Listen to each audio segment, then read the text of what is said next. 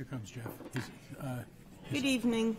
Welcome to the January 17th Board of Adjustment meeting. My name is Phyllis Eldridge, and I'm the new chair of the Zoning Board of Adjustment. Due to the large number of agenda items submitted for tonight's meeting, I would like to propose splitting the agenda and postponing new business items E through I to next Tuesday, January 24th, 2023. So moved. Thank you. Is there a motion to that effect? Second. Okay. All in favor? Do I need a roll call for this? We can do a roll call. Yeah. Okay. Roll call. Mr. Mannel? Yes. Mr. MacDonald? Yes. Ms. Margison? Yes. Mr. Ruhm? Yes. And Mr. Rossi? Yep. And Mr. Mattson? Yes. And the chair votes yes. So we will be seeing each other again on January 24th. We all move down. I would like to ask the board to consider taking item 2C out of order to postpone consideration to the March 21st, 2023 meeting at the request of the applicant. That is the request of 635 Sagamore Development, LLC, for property located at 635 Sagamore Avenue. Make a motion to postpone it to our March 21st meeting. Yeah. Is there a second? Well, point of order, Madam I'm Chair. Your first motion is to take it out of order, I believe. I would move to take it thank out. you. Thank I would you. move to take it out of order.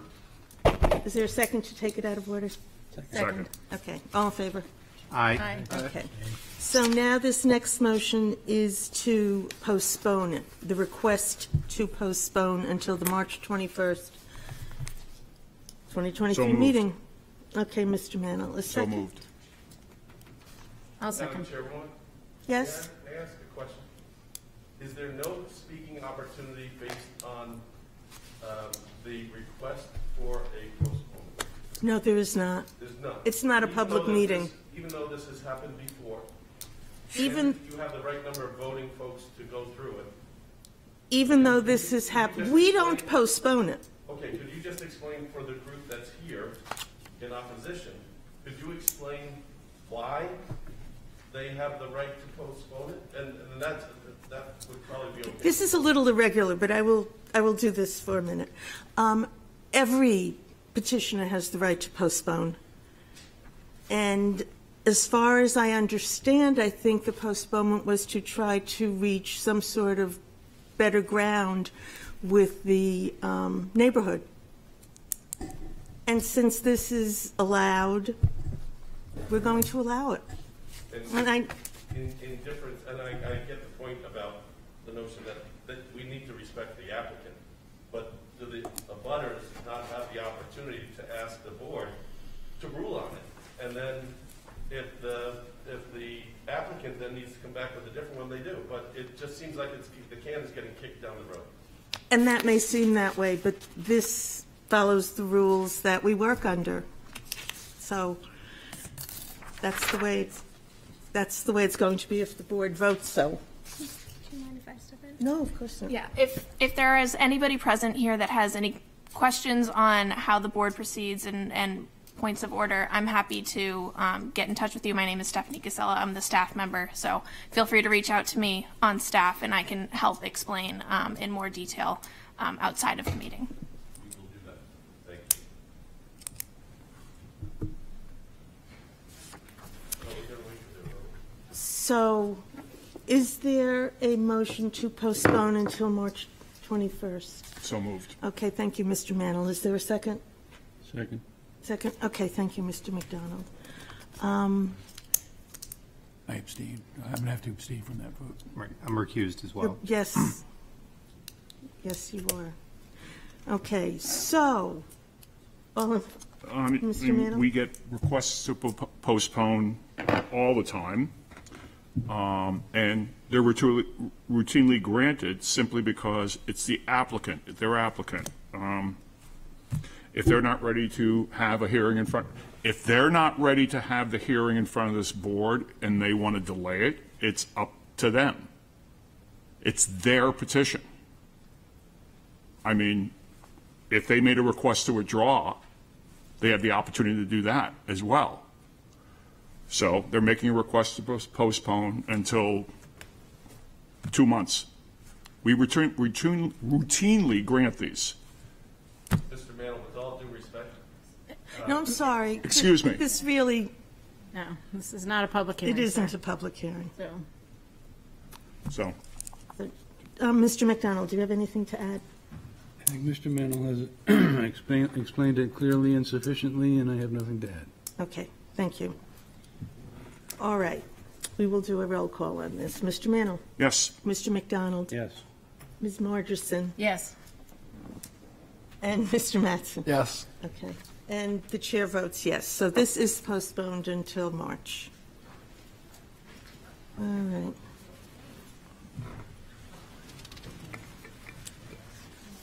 The next item of business is approval of the minutes of the December 20th, 2022 meeting. Is there any discussion about these? Any corrections? Yeah, with regard to the postponement of 635 Sagamore at that meeting, the minutes incorrectly state that it was a 6-0 vote to postpone, and I abstained Right, as a okay. recused member. Okay, thank you. Thank you. Any other corrections? Mr. Ruin? Yes, thank you, Madam Chair. On page 14, about the middle of the page, under discussion and decision of the board, the sentence starts, Mr. Rayom said there used to be nothing in the zoning board about fence heights. Change the word board to ordinance. There is nothing in the zoning ordinance about fence heights. Other than that, the minutes are very complete and detailed. I have no further comments. Okay. Ms. Marchson? Yeah, so on page 7, just working backwards, page 7, the first full paragraph, the second sentence, I believe what Mr. Rayum said that night was, he said it went back to the ordinance which was put together, and I think he said several city councils, not several boards. I will defer to Mr. Rayum on that, but I think that's what he said there. And then on page 1, former chairman Jim Lee left the board. He wasn't reappointed. He didn't leave the board. So just a correction there. Yeah, just for clarification, I think I said that it went through the planning board and the city council. I thought it was close enough, but yeah, it could be clarified to indicate both the planning board and the city council approved the ordinance. So if all these corrections are accepted, then we will vote for the amended minutes. We'll go the other way. Mr. Mattson? Yes. Mr. Rossi? Yes. Mr. Ruham? Yes. Sorry. And Ms. Marchison? Yes. And Mr. McDonald? Yes. Ms. Mannell? Yes. Mr. Mannell? And the chair votes yes as well. Okay. So the next item of business is first item of old business, and it's a request by Sherry Holmes and Yvonne Goldsberry of 45 Richmond Street. They request a one-year extension to the variances granted on January 19th. I believe this is because they are having trouble finding a contractor to complete the work, which would have to be done by mid-January. This is not a public hearing. We have no contractor. Okay. So, is there a motion to allow this request? So I move to allow the request for extension. Okay. Is there a second? Second. Thank you. Yeah, okay. These are routine requests that we receive when people have difficulties securing a contractor or completing the work. They're within their rights to get an extension because it was a timely submission within the 1 year of the original approval, and they are entitled to a one-year extension. Therefore, I suggest we approve the request. Okay. Mr. Mattson, do you have anything to add? I agree. It's a reasonable request. Okay. All right. So we will vote upon this. Madam Chair? I'm sorry. Are we going to have this point of order? Do we have discussion? If you would like to have discussion, yes, certainly. Okay, thank you. I will support the motion, although I do want the board to be careful. So we used to have a 1-year time frame after approval from the board where the applicant was required to get a building permit. That was extended by New Hampshire state law to be 2 years. So it used to be 1 year with a potential 1-year extension. It's now 2 years with a potential 1-year extension. I would not call it automatic. It is something that the board should consider carefully before allowing an additional time. Understand that the effects of COVID are probably legitimately continuing to be used. January 19th, 2020 was still a time frame where there could be concerns about being able to compete and for getting a contractor in place because of COVID concerns and other things going on. So I do think it's probably fair to ask for that extension for this particular application, but we should be cautious about it. The applicants have been given that extra year by law, and so giving that 3rd year to me is a little bit more extraordinary. That's all. Okay. Any other comments? I agree with David, in fact, although I am going to vote for this, because neighborhoods change, things change, and a lot more in 2 years than 1. So, but having said that, we will now vote on this. Mr. Yes. Yes. Yes. Mr. McDonald? Yes. Ms. Margison? Yes. Mr. Rayom? Yes. Mr. Rossi? Yes. Mr. Mattson? Yes. And the chair votes yes as well. So that extension has been allowed. Okay. Item B in old business. Again, there is no public comment. It's not an open, it's not a public meeting for 67 Ridges Court, request for rehearing. So, what would we like to do with this? I guess I would like to start by making a comment, which is that I voted to proceed with the hearing when it came before us the last time. I did not believe at that time that it presented a Fisher versus Dover problem. I still do not believe it presents a Fisher versus Dover problem based on the submitted request for a rehearing. And I think it's an unfortunate byproduct of the City Council's lack of appointing additional board members that we end up in these situations where we've got these like a 2-3 split, and so it's not a clear and decisive answer one way or the other, and I don't think the applicant should suffer for that. It's putting applicants at a disadvantage. So it's my hope that the council will correct that and appoint additional board members, but in the meantime, I'm inclined to support the request for rehearing. Thank you. Any other? Just Dave. Yes, thank you, Madam Chair. So I got an opportunity, I was not at this meeting, but I got an opportunity to both review the first time the applicant came before the board, the second time that both application packages, and then I did watch the meeting in question and watch the section in regards to the discussion about Fisher v. Dover for this particular application.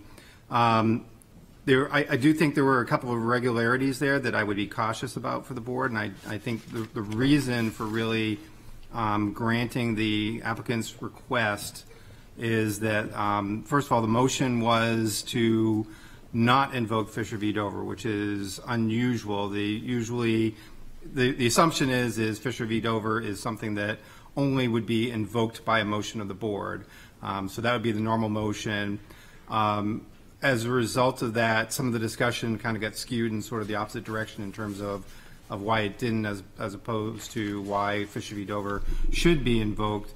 I do know there was comments from Mr. Mantle about their thoughts as well as Mr. Lee as well.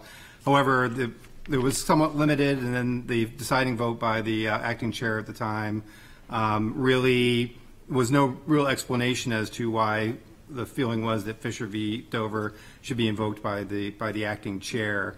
So I think that if this were to go to a court decision, that the board could be vulnerable with not really having like a lot of detailed information as to some of the thoughts behind the Fisher v. Dover invocation. In my mind, to prevent that, I think the easiest way is for the board to go and grant the request for a rehearing. That rehearing could be a more detailed discussion about Fisher v. Dover, or it could decide that Fisher v. Dover didn't apply, but it doesn't necessarily mean that the applicant's new design is still not going to fail, right?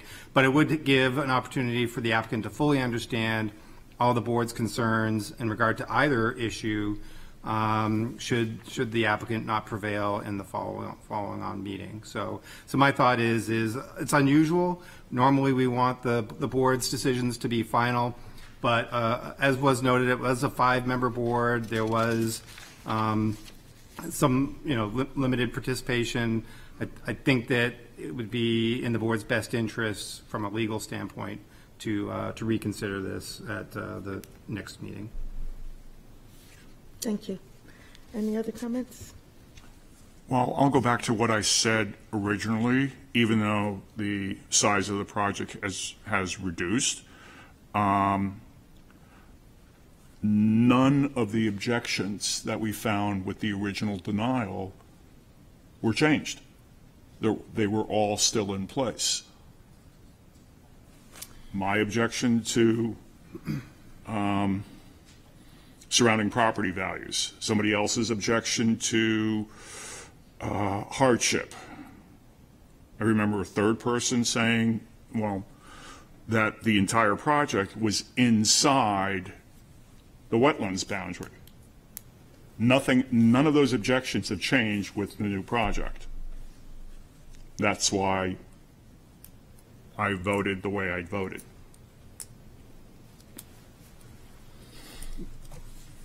I think the standard for a motion for rehearing is whether or not we would like to correct our own errors or there's been a misapprehension or mistake of law or fact. I was not at this hearing. I did watch I was out sick. I did watch the tape on this. I believe that the board came to the right decision on this, that it was barred by Fisher v. Dover. So I will not be supporting a rehearing.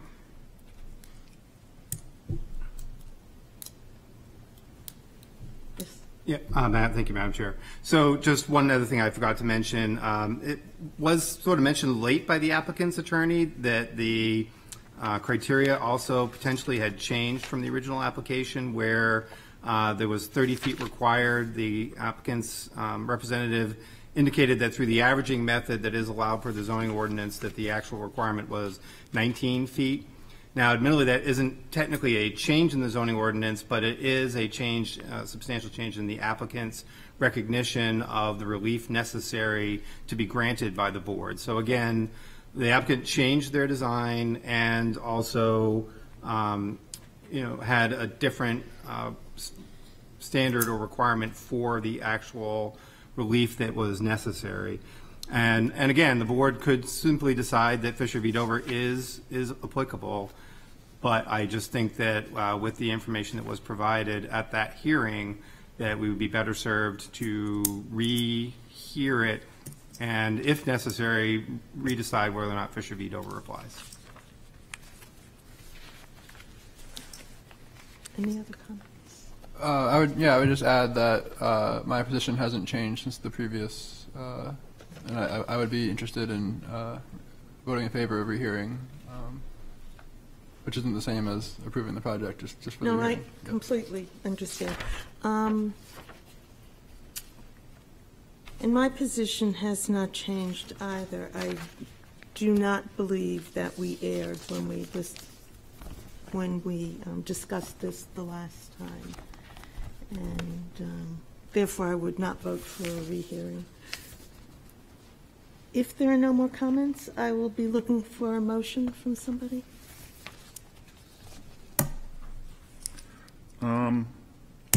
I will make a motion to deny the rehearing. Is there a second? Okay. Mr. Manno. As I've said before, I do not believe that the material changes would have altered the original decision or that decision. because all the objections that the board members found with the application were still in play.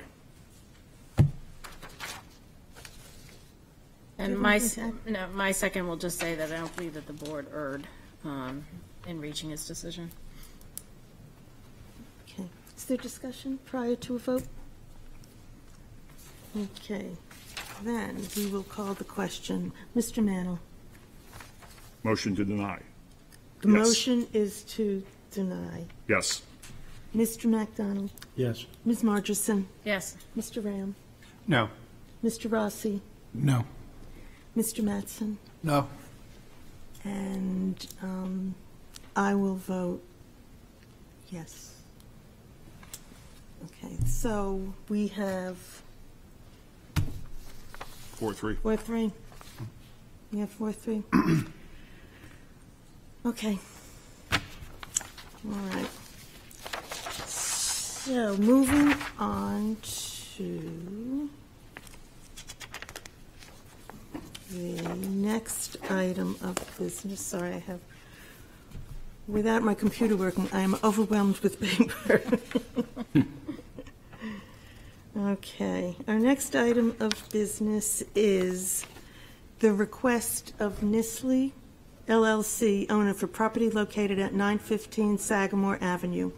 Whereas relief is needed to demolish the existing building and construct new mixed-use building, which requires the following. 1, a variance from section 10.440 to allow a mixed-use building where residential and office uses are not permitted. 2, a variance from section 10.1113.2 to allow parking to be located in the front of the principal building. 3, a variance from section 10.1114.31 to allow 2 driveways on a lot where only 1 is allowed.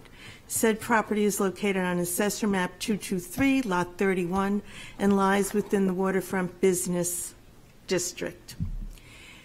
I'm sorry, before you start, I just want to say the ground rules, which I have not said tonight. Each petitioner is allowed 15 minutes, and if you think you might need more than that, we ask that you ask prior to beginning your presentation. Each public speaker is allowed 5 minutes, whether in favor, against, or to for or against. Please go ahead. Thank you, Madam Chair, members of the board. For the record, Attorney Derek Durbin. I'm here on behalf of the applicant. I also have with me Corey Caldwell from TF Moran Engineering behind me, Brian Rodentz as well, who's the architect working on our project. So the property at 915 Sagamore Avenue, which I'm sure many of you are familiar with, is just over an acre in size. It does have approximately 270 feet of road frontage on Sagamore Avenue. It's also accessed by a 25-foot wide right-of-way that runs along right off of Sagamore Avenue and accesses the property to the rear. You'll see that there are parking areas. There's a fairly significant one to the front of the property. There's also a fairly significant one to the rear, the front being paved. I believe the rear is mostly sort of gravel and dirt. The property does have a significant grade drop from Sagamore Avenue if you look at it from east to west and also from north to south towards Sagamore Creek. It's the southern portion of the property that actually drops down to the creek. That part is heavily wooded. It also is comprised of ledge, has a pretty steep drop off, as you'll see through several of the pictures that were submitted with the application. While the property is considered to be waterfront by definition, the Sagamore Creek is essentially inaccessible from the higher elevations of the property due to the topography, the drop-off that goes down to the creek on the southern side. If you're familiar with the property, it's basically accessed, at least if it had regular access to the water, it's basically an inlet that off of Sagamore Creek that makes it a waterfront property. It's not actually, it doesn't have linear frontage along what I think many of us would consider to be the creek itself. So it is an interesting property in that respect. There is a two-story building on the property. That building previously served as business location for Portsmouth Scuba, still, I believe, has the signage on the front, unless it's been taken down recently. There is a mooring and machine shop business located on the first floor of the building. That's accessed by the rear parking. There is, on the second floor of the building, some type of, at least the people at the property told me it's some type of forestry-related business. That's accessed by the front parking area. I wouldn't necessarily call the property a junkyard. It's pretty close to it in its existing state. It's certainly an eyesore. There are a lot of inoperable vehicles, equipment on the property, lobster traps, debris, other things just basically scattered throughout the property in its existing state. I did include an aerial photo with the submission. I'm not going to point to exactly which page that is in your packet because I don't recall. But there is, along with the photographs that were submitted with the application, an aerial photograph that kind of depicts some of that debris, so you can get a general sense, if you haven't actually visited the property itself, as to its existing state. From a zoning perspective, the property is uniquely situated. I don't believe that you could necessarily define the surrounding area by one particular use. I did include as Exhibit A to my narrative, I showed sort of the general zoning that surrounds this property. It's a mixture of different zoning. I won't get into all that specifically, but to the northeast and west, many of the properties are zoned for residential uses. To the south, most of the properties are zoned for a business or a mixed use. So it is very uniquely situated in that respect. Obviously, there are some other waterfront business properties in that area, but as noted in the staff report, 5 of the 8 waterfront business zone properties surrounding it are actually used for residential purposes. Before I get into some of the proposed improvements, I'd just like to allow Corey Caldwell an opportunity to just discuss some of the existing conditions of the property in a little more detail, given the importance of that to this application and our request before you. So if I could, we may need about 2 extra minutes, but I think we're going to be, I think we can keep this within the 15. I'll move through the criteria pretty quickly. Okay. Yeah. Thank you, Derek. Good evening, Madam Chair, members of the Zoning Board, Corey Caldwell of TF Moran. The first thing we look at as civil engineers when looking at a site is what fits, what are the allowed uses. As Derek mentioned, the site's at 1 acre in size, but it does contain a lot of wetlands. When I look at the allowed uses, they are a school, a municipally operated park, marine-related retail sales, a fish market, a fishing boat landing, a marina, a landside supporting facility for commercial research and development, a wireless telecommunication facility, and accessory uses allowed are indoor and outdoor storage. This site is too small for a school. A telecommunication facility adjacent to a residential neighborhood on the shores of Sagamore Creek probably would not be too well received. So all of the other allowed uses require access to the water. This site does not provide access to the water, as evidenced in the photos that we handed out earlier. Second, the frontage on the creek, as evidenced in the aerial photo in the staff packet, shows that it's more of an inlet, and it's really not on the shores of Sagamore Creek. This inlet is a small brook which derives from a culvert which carries stormwater and wetland flow out to Sagamore Creek.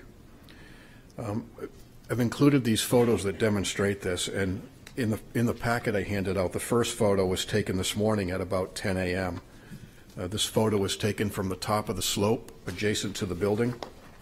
It's not at low water. There was still 2.5, almost 3 hours to go until we reached low water. So the photo in this that you're looking at in photo 1 is on its way toward low water, but not quite there. The water recedes even further. The second photo, which was also taken this morning, shows mud flats, not enough water for boat access, and it also shows on the left, you can see that steep slope that leads up to Sagamore Road. That steep slope also wraps around and leads up to the building. The third photo was taken in the same location as the second photo. It's just a 180-degree swing from that second photo. This photo demonstrates the Rock Creek bed, which terminates at that culvert. In the foreground is a residential house. So you can see the source of water which this creek is fed from, which flows down eventually into Sagamore Creek. The fourth photo in the packet was taken this fall. This shows our waterfront access at low water. You can see in that photo rocks, mud flats, not enough water to support a small boat. There's just not enough draw or draft, if you will, to get any type of boat other than a canoe or kayak up to this property. And lastly, in the fifth photo, even if a boat, small boat, were to get access, if the water filled up enough, you can see from this photo that the bridge pilings impede boat access to the site. So as you're coming into this waterfront or going out, those bridge pilings are right there, and a boat would be difficult to maneuver around. I think you'll agree the photos demonstrate that the waterfront property is not suitable for a fish market, a fishing boat landing, a marina, or a landside support facility for commercial research and development. Barring these uses, we started looking at other potential uses for the property. The second site impairment to this property is its topography. The highest observable tide line in the photos at the water is approximately elevation 4 to 5. The floor elevation of the existing building is at approximately 29. This leaves 25 feet vertical distance from the floor elevation to the water elevation. The slopes on portions of these properties exceed 60%. From where that photo was taken down to the water's edge is approximately a 60% slope. To put that in perspective, the maximum grade allowed on new roads in Portsmouth is 6%. So this slope is 10 times greater than the maximum grade allowed for new roads. Third impairment to construction on this site is the 100-foot wetland buffer. Most of the property between the existing building and the water is in that 100-foot wetland buffer. As you can see from the colored plan in your packet and on the screen, everything between that building and the creek bed is essentially located in that buffer. The buffer is well vegetated. It serves a purpose. It protects the creek. A waterfront business use would likely require altercation of this buffer to get that slope from the waterfront to the building 25 feet higher, more gentle. And we feel that altering the buffer to that extent does not serve well to this property. So because of these three factors, we maintain that the property does have special conditions that do distinguish it from some of the surrounding properties, and it's not suited for any of the uses allowed in the waterfront business district. Thank you. Thank you.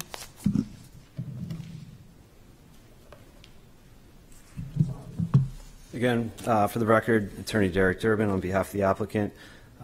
So I'll turn to some of the proposed improvements and go over them pretty briefly. I know you're well aware of them from the packet.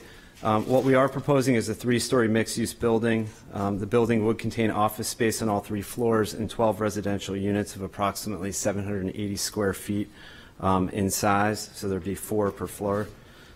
Each residential unit would have 1 bedroom and 1 bathroom. Most of the off-street parking spaces would be located under to the rear of the proposed building, except for 2 ADA compliant spaces that would be provided for in the front, hence the need for one of the variance requests before you. The combination of residential units and office space in the building does obviously lend itself to a future live-work environment, which I believe is hoped for. If the variances are granted, my client would need site plan and conditional use permit approvals from the planning board. So there are several other hurdles to overcome if we get through this evening. The plans for the property do remain conceptual at the moment, given the various approvals that are needed to redevelop it. But what we're presenting tonight, we do believe is a realistic vision for what we're intending to do out there. I did just want to point out very quickly that the variances sought for parking in the front yard and for secondary driveway access relate to existing conditions of the property, which we'll actually be improving upon. Turning the variance criteria, granting the variances will not be contrary to the public interest and will observe the spirit of the ordinance. The property is located within a very small pocket of other properties that are zoned waterfront business. I already mentioned the staff memo and the note there, which indicates that 5 of those 8 properties are used for residential purposes. The properties within the area are predominantly used for residential purposes in general. And most of those properties, at least the ones that are in the waterfront business district that are located on Sagamore Creek, do actually have access to the creek, which distinguish them from this property. The property directly across Sagamore Creek, I believe many of you are also familiar with, that is Seacoast Mental Health. And their building, that's approximately a 20,000 square foot building. Per the receptionist that I spoke to there's 50 plus offices within that building. So you do have right across the street, right across the creek, a property that's used for office related purposes. My opinion of this is that the property is improperly zoned, but I understand likely why it was zoned that way, to be consistent with the business around it. The proposed mixed office residential use of the property is consistent with surrounding uses. It'll create an opportunity for more housing that's of a more affordable nature, and obviously the potential for a future live-work environment. Opportunities like that are obviously scarce in Portsmouth, so I think it is incumbent upon the city to create more opportunities like this. It is consistent with the public interest. Overall, the conditions of the property will be improved with the proposed redevelopment. For these reasons, granting the variance will not alter the essential character of the area, certainly will not threaten public health, safety, and welfare. With the property will be improved. Also, turning to the substantial justice criteria, because of the property is how it is presently zoned, there are very limited uses that can be made of it. Most of the uses, as Corey pointed out, that are permitted within waterfront business zoning are not feasible given the challenges associated with the property. Granting the variances would allow the owner to make reasonable use of the property while maintaining consistency with the surrounding area. In this case, the loss to the landowner outweighs any perceived gain to the public. Value surrounding properties will not be diminished by granting the variances. The property is obviously in a sort of derelict condition as it exists now, certainly an eyesore to anybody that's been out there or that's familiar with the property, and I'm sure for the residential abutters. So any improvement and cleanup of the property should only increase surrounding property values. I would submit to the board that the building is tastefully designed. It's in keeping with the general prevailing character of the area and would be an aesthetic improvement over what exists now. Literal enforcement of the provisions of the ordinance would result in an unnecessary hardship. Corey has already identified many of the special conditions of the property, so have I, but the topography makes it inconducive to most waterfront business permitted uses. I don't need to discuss the challenges associated with accessing the creek. Those have been noted, but they are significant, they are real. They do distinguish this property from other properties that surround it. The property is also quite a bit larger than most of the surrounding properties. However, it's almost entirely encumbered by wetland buffer, which also severely restricts what uses can be made of it. The property also has 2 existing driveway access points, paved parking in the front. Those are conditions that exist for which variances are sought, but which we will be improving upon. Even if the property could be used for marine-related purpose, I would submit to the board that it would likely be inconsistent, incompatible with those uses that surround it. So for these reasons, there is no fair and substantial relationship between the general purposes of the ordinance provisions and their application to the property. I understand from appearing before this board for several years and having been on the board before that the board is probably reluctant to give up variances very easily for waterfront business-related zone properties, but this is certainly one of those instances where, and I think that scrutiny is ultimately justified. I mean, there is a limited amount of waterfront in Portsmouth, but this is really one of those instances where it's waterfront in name only. It really is not what I think many of us would like to have as a waterfront property. So for those reasons, I'd submit to the board that we meet the 5 criteria for granting each of the variances requested. And I hope you'll approve the application tonight, and I'm happy to answer any questions you have. Brian Rodentz is also here to answer any design-related questions, and obviously Corey related to any technical questions.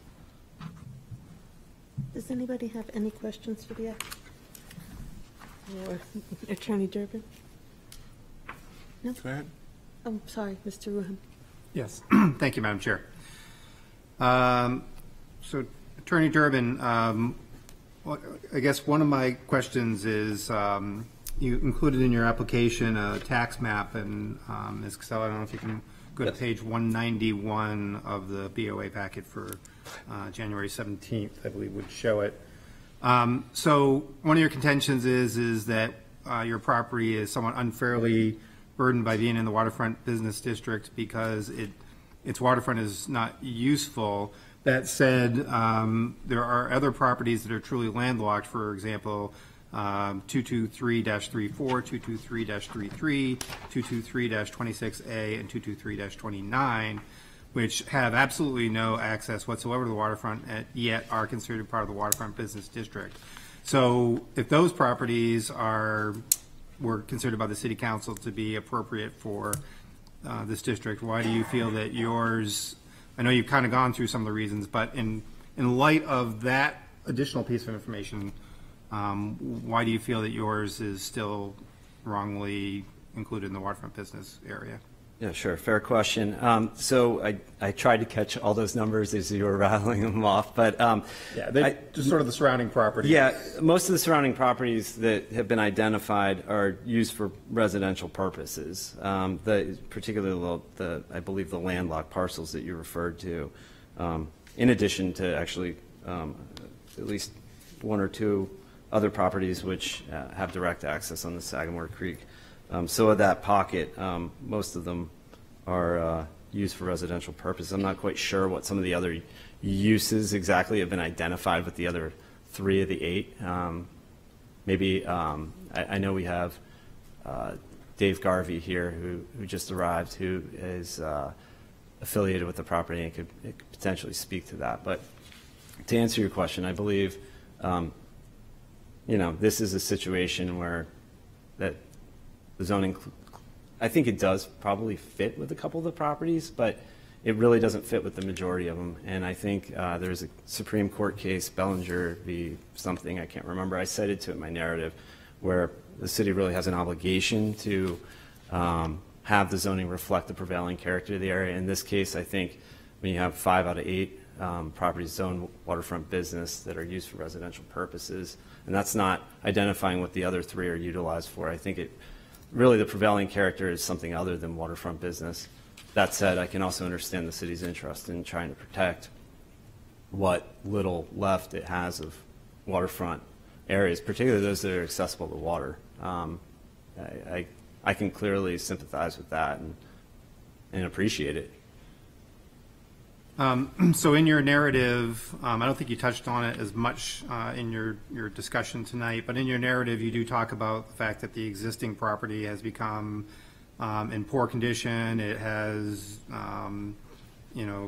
junk strewn around it. But let me understand, your client, the proposed developer, is currently the property owner and has been for some time. Is that true or not true? No, that's my client is actually the application was submitted on behalf of the owner of the property. However, my client, the one that is interested in this property, is actually a purchaser for the property. So it's not actually the owner of the property itself. Yeah, the owner of the property is not here tonight, as far as I understand. Okay. Yeah. And then, so you've commented a number of times, and it is also in your narrative that you provided the board, about this idea of this could be a work-live office combination of office residential combination of some sort. But you used the word hope when you talked about that. So what is your client doing that would promote this vision of a work-live office complex come into light? Is there any work plans to make any of these workforce housing? something else that will bind those residential units to the businesses that are located beneath them? Yeah, there's no plan to create workforce housing. I'm not going to mislead the board in that respect. That there's absolutely no desire to do that on this site. However, I think ultimately the plan is conceptual still. It's still being worked through exactly how the residential units and the future office space going to interact. And ultimately, I think it to some degree, and in full transparency, it depends on sort of how the market prevails over the next year or so, how those interrelate with one another. The units themselves are designed to be quite small. They are designed as 1 bedroom, 1 bathroom. That's not going to change. That is the representation before the board, which obviously is a lower price point. Portsmouth's inherently expensive, so our lower price points are not Rochester's lower price points or Somersworth, but they will fall, I think, in that, naturally speaking, into a lower bracket in terms of what the rents are. The hope is that, yes, that people will occupy. We just don't know exactly if that dream will come to fruition or not. I mean, that's the honest truth. Okay, and lastly, just if I may, Madam Chair, lastly, your conceptual building plans, just looking at those, I mean, it strikes me as being a building that could be anywhere in the city. It could find itself easily in the industrial district in the Lafayette Road area. I guess what attempts were made, if any, to try and be honoring of the waterfront business district, i.e. creating something in the industrial spaces that could still make it some kind of tie to a waterfront, one of the allowable uses in the waterfront business, or anything to sort of distinguish this and the fact that it is a unique property that you're asking for, as you pointed out, pretty exceptional relief from the zoning ordinance for. Sure. To answer as to any considerations behind the design itself, I would probably turn to Brian, but I will say this. I don't believe that there is a uniform design or appearance that we would all identify with waterfront businesses, just due to the varying nature of them. With a situation like this, as Corey pointed out, obviously we don't have the ability to have marine dependent uses in the traditional sense. So you're not designing a building around that. Ultimately, you would be designing a building then if you were to try to cater to the other waterfront business uses, which would be either retail in nature, well, it would essentially be retail, if you count like a seafood market into that, clothing, or you had the scuba shop, which was able to function for some time there before it couldn't. So I think this was designed to be sort of in keeping in terms of the way that it, obviously the property slopes down to the back, that it's not too oppressive to the surrounding properties. But I don't believe it was necessarily designed to cater towards like a fish market or a retail type of business on the ground floor.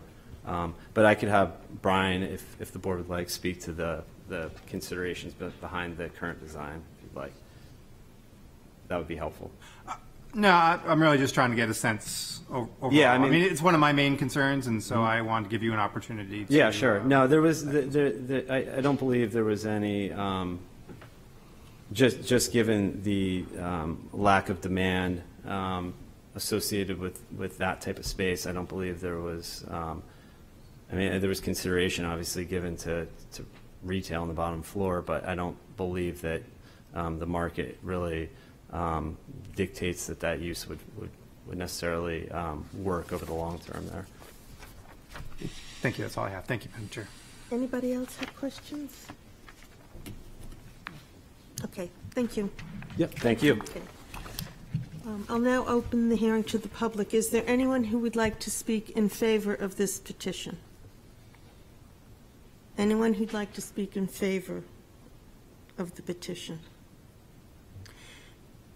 Is there anyone who would like to speak in opposition to the petition? Is there anyone who would like to speak to, for, or against this petition? Okay. Seeing no one rise, I'll close the public hearing. So, board, what would we like to do with this?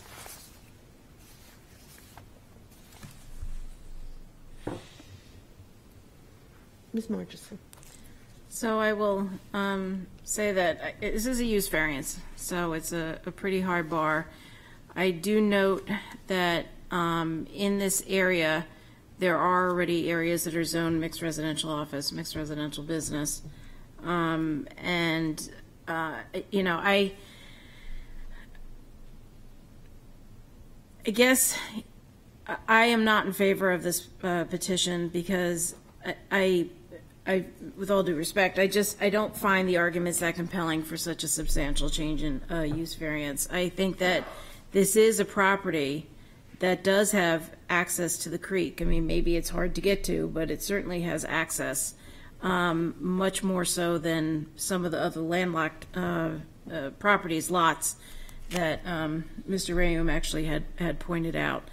So I think the city council is the one that really should be looking at whether or not this should be waterfront business. But I believe that given that it does have access to water, there are other uses that could be made with this. And the fact that there is nearby properties, I know they're not for sale, but the city council was very intentional in how they zone this. There's waterfront business, and then just across the creek, there are mixed residential office and mixed residential business. But those are my thoughts. Anybody else? Yeah, I'm still thinking about it, but I'll kind of think out loud. I guess the first point is I do agree in terms of how useful this actually would be or how not useful it would be as a waterfront business, and how these potential alternative mixed-use residential office is feasible and even potentially desirable. But some concerns I have is it seems, and also what I'm struggling with is they're just asking that the variance is for a use, and there was no lot area per dwelling for waterfront business. But if it were, this would be quite an aggressive ask for that density. And I do think the 3 stories from the Sagamore side, considering the other side would be basically be 4 stories, is a little bit aggressive, and that relates to the lot area per dwelling. But all of that combined would seem to potentially put it out of character with the neighborhood. But I understand other boards would be seeing this project, but I guess I like the idea of the mixed use there, but how to vote and how to allow that while also limiting the density. Those are just my thoughts for now. Okay, thank you. Yes. I'm kind of going back and forth, mainly because the property just behind it, we granted variances to in June, since it was a residence, even though it's in the waterfront district.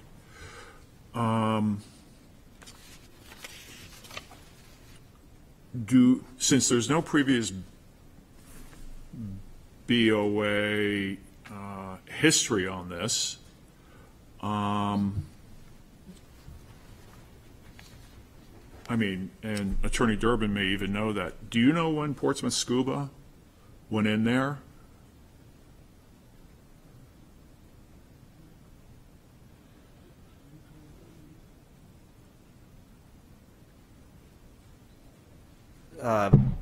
Looks like it's been there for about 25, 30 years, is how long it existed. Okay. There. Yeah. I don't know when the zoning took place. I do know the previous business had nothing to do with the waterfront. It was a TV repair shop. So I'm sort of betwixt and between here. Also, as a side note, I would just add I'm surprised that there was potentially so much opposition to the 4 single-family homes just up the hill, and this would be 12 units where there's 0 opposition. It shouldn't affect our. It's just the comment I observed. Yes. I'll just say yes. Yes. But, Mr. Mannel, in 1995, the board did grant a variance to process fish in the cellar of a space there. But in 1995, I don't think this was zoned waterfront business, because I Prior to don't think that was a 1995. zone that we had. Okay. then, would be my, Right, because otherwise it would be allowed by right. right. Yeah. You're right. Thank you. Are there any other comments? And, okay, go ahead, please. Okay.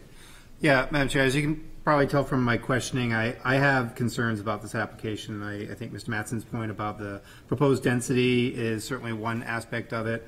I think the applicant is kind of hidden in the waterfront business district that they are proposing to have a very substantial footprint structure.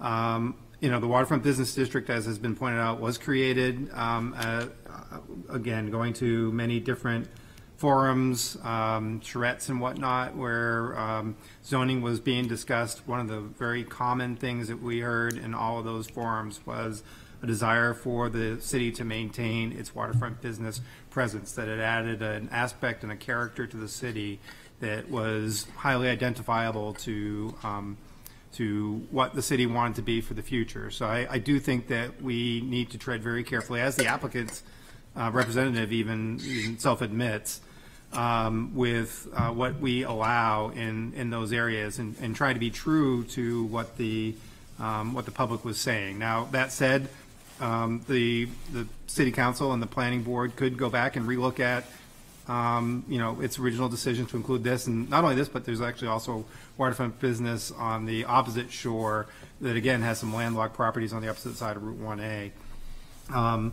The decision might be that vision, while it was great when we came up with it, as the applicant has pointed out, maybe just doesn't make sense anymore, and that these spaces should be opened up for other uses. But I'm reluctant to do that in this form with this board, especially with this particular application. I could maybe live with something that was less intense and also tried to somehow honor the waterfront business district. Put on your thinking caps, really do some brainstorming. What are some potential, research again is one of the aspects of it. So is there something that could be done in cooperation with something that the University of New Hampshire, say, might want to do to promote research? Something to better honor what the original intent of this was. I just see a proposal that calls for a building that could be, as I point out, anywhere in the city, and not necessarily one that is tied to this particular property. Like the rest of you, I am also very torn, and I feel that in some ways, having residences in this location and office is more appropriate for the neighborhood than anything else. It reflects what's across the street. It reflects what's around it. However, I am concerned about the number of units, and therefore I would probably have a hard time supporting this. I did get a note here from Ms. Casella saying that if the board wishes, they can send the applicant to work with the staff on design. Now, I understand we do not have final say on design at all, but if it were possible to come back with something that would be more acceptable, it might be worth another step if you are interested. So this is a tough one because the neighborhood really, it's hard to call it waterfront business even though that's what it's designated. And I don't know, but I feel like the size of it makes it hard. I'm sorry, Mr. Ray. I think Mrs. Margison actually Margison, beat okay, me, but it's up to you, I Madam didn't Chair. realize how hard it was to sit here and Not even look that way. Right, Now I'll I go. know what it was like sitting Right, over there. So, But, oh, sorry. Well, I. who do you want to go? Your choice. I will let Ms. Margison go. So I think with all due respect to city staff, this is a use variance, and design is really not within the purview of this board. You know, I don't know how many other applicants would have the opportunity to work with city staff on things. I think we need to vote this application up or down. Yes. Mr. Ray. Okay, thank you. Interestingly, I was actually thinking of just the opposite.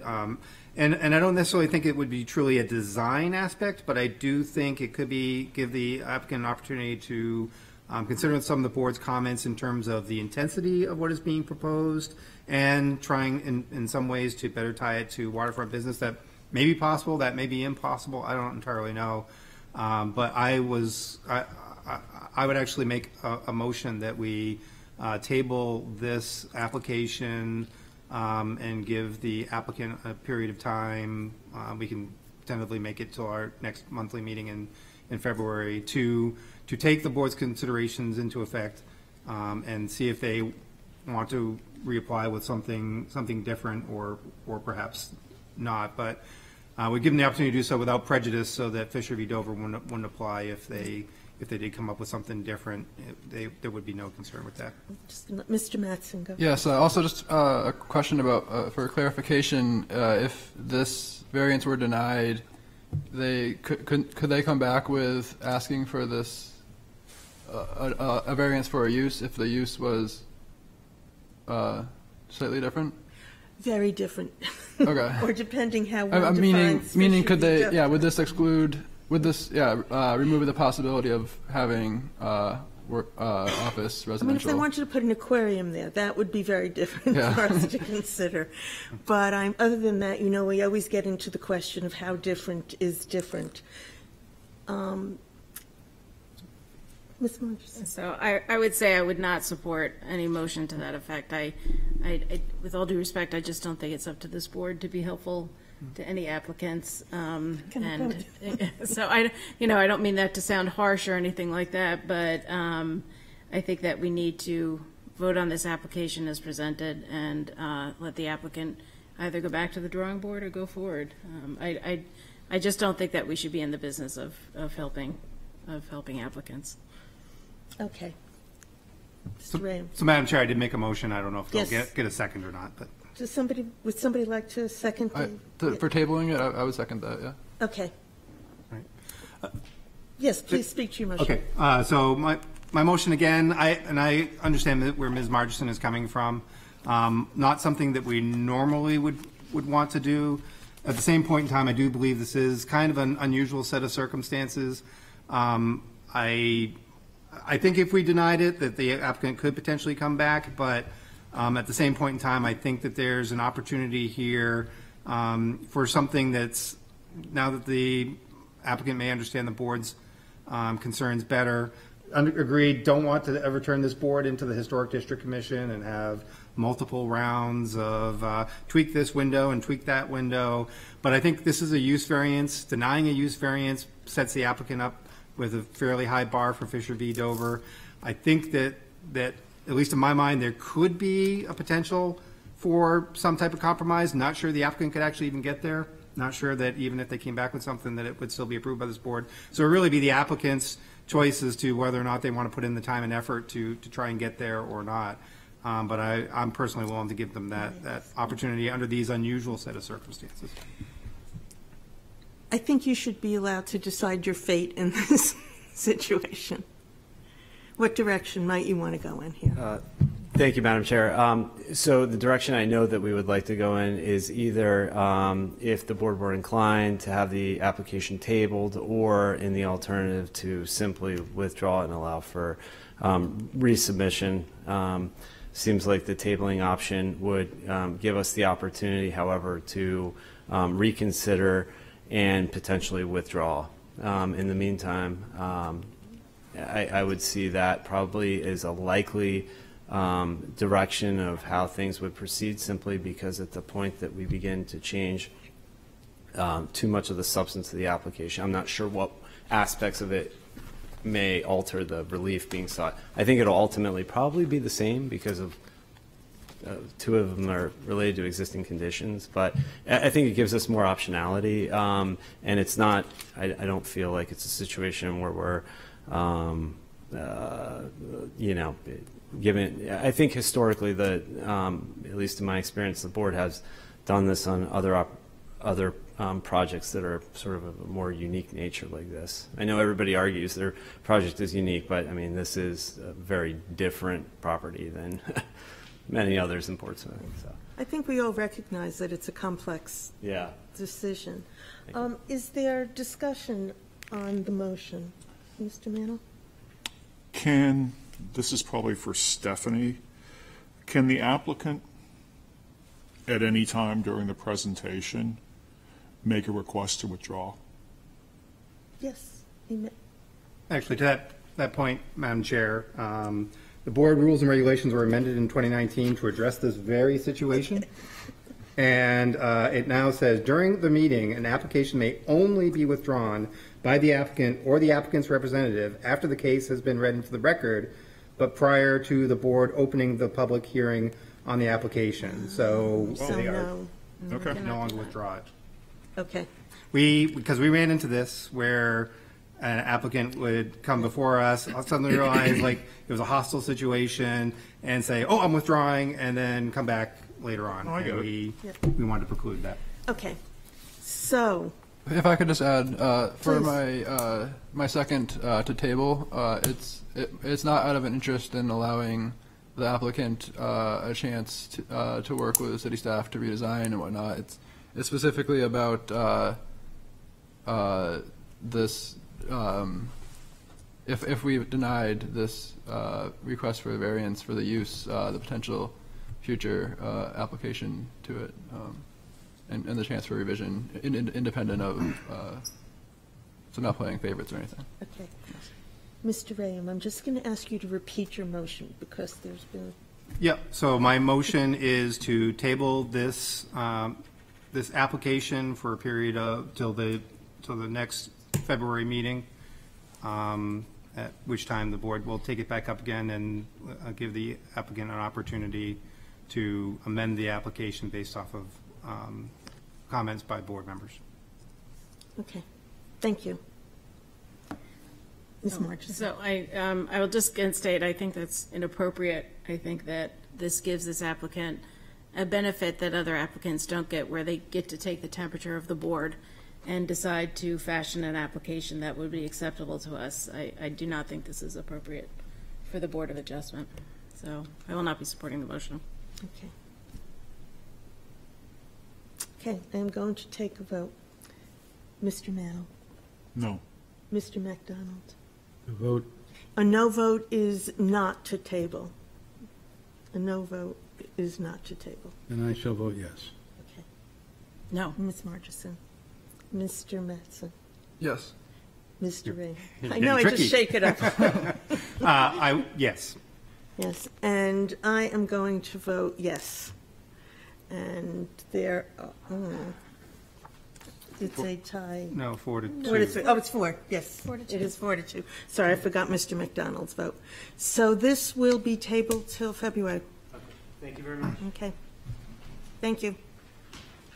I know. Okay.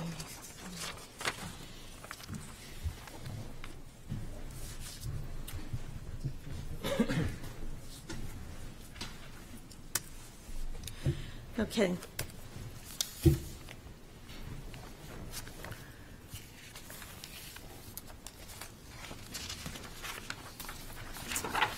We are now in new business. Item A. The request of Sarah M. Gardner, Revocable Trust, owner for property located at 47 Howard Street, whereas relief is needed for the installation of a mechanical heat pump, which requires the following. 1. Variance from Section 10.515.14 to allow an 8-foot setback where 10 feet is required. Said property is located on Assessor's Map 103, Lot 84, and lies within the General Residence B and Historic District. Is there anyone to speak to this application? Hi, I'm Justin Zimetz, the husband of Sarah. Thank you for having me and reviewing my land use application. I will speak to the original application that I submitted first. That was primarily to focus on the best location for the exterior heat pump. It outlines the narrative criteria for the requested variance, along with marked up exterior photos and a high-level site plan. I did submit an addendum to the application late last week. So given the holiday yesterday, I can understand if none of you have had a chance to review it. I will also apologize for addressing to the wrong chairperson and noting the HDC instead of VOA in the header.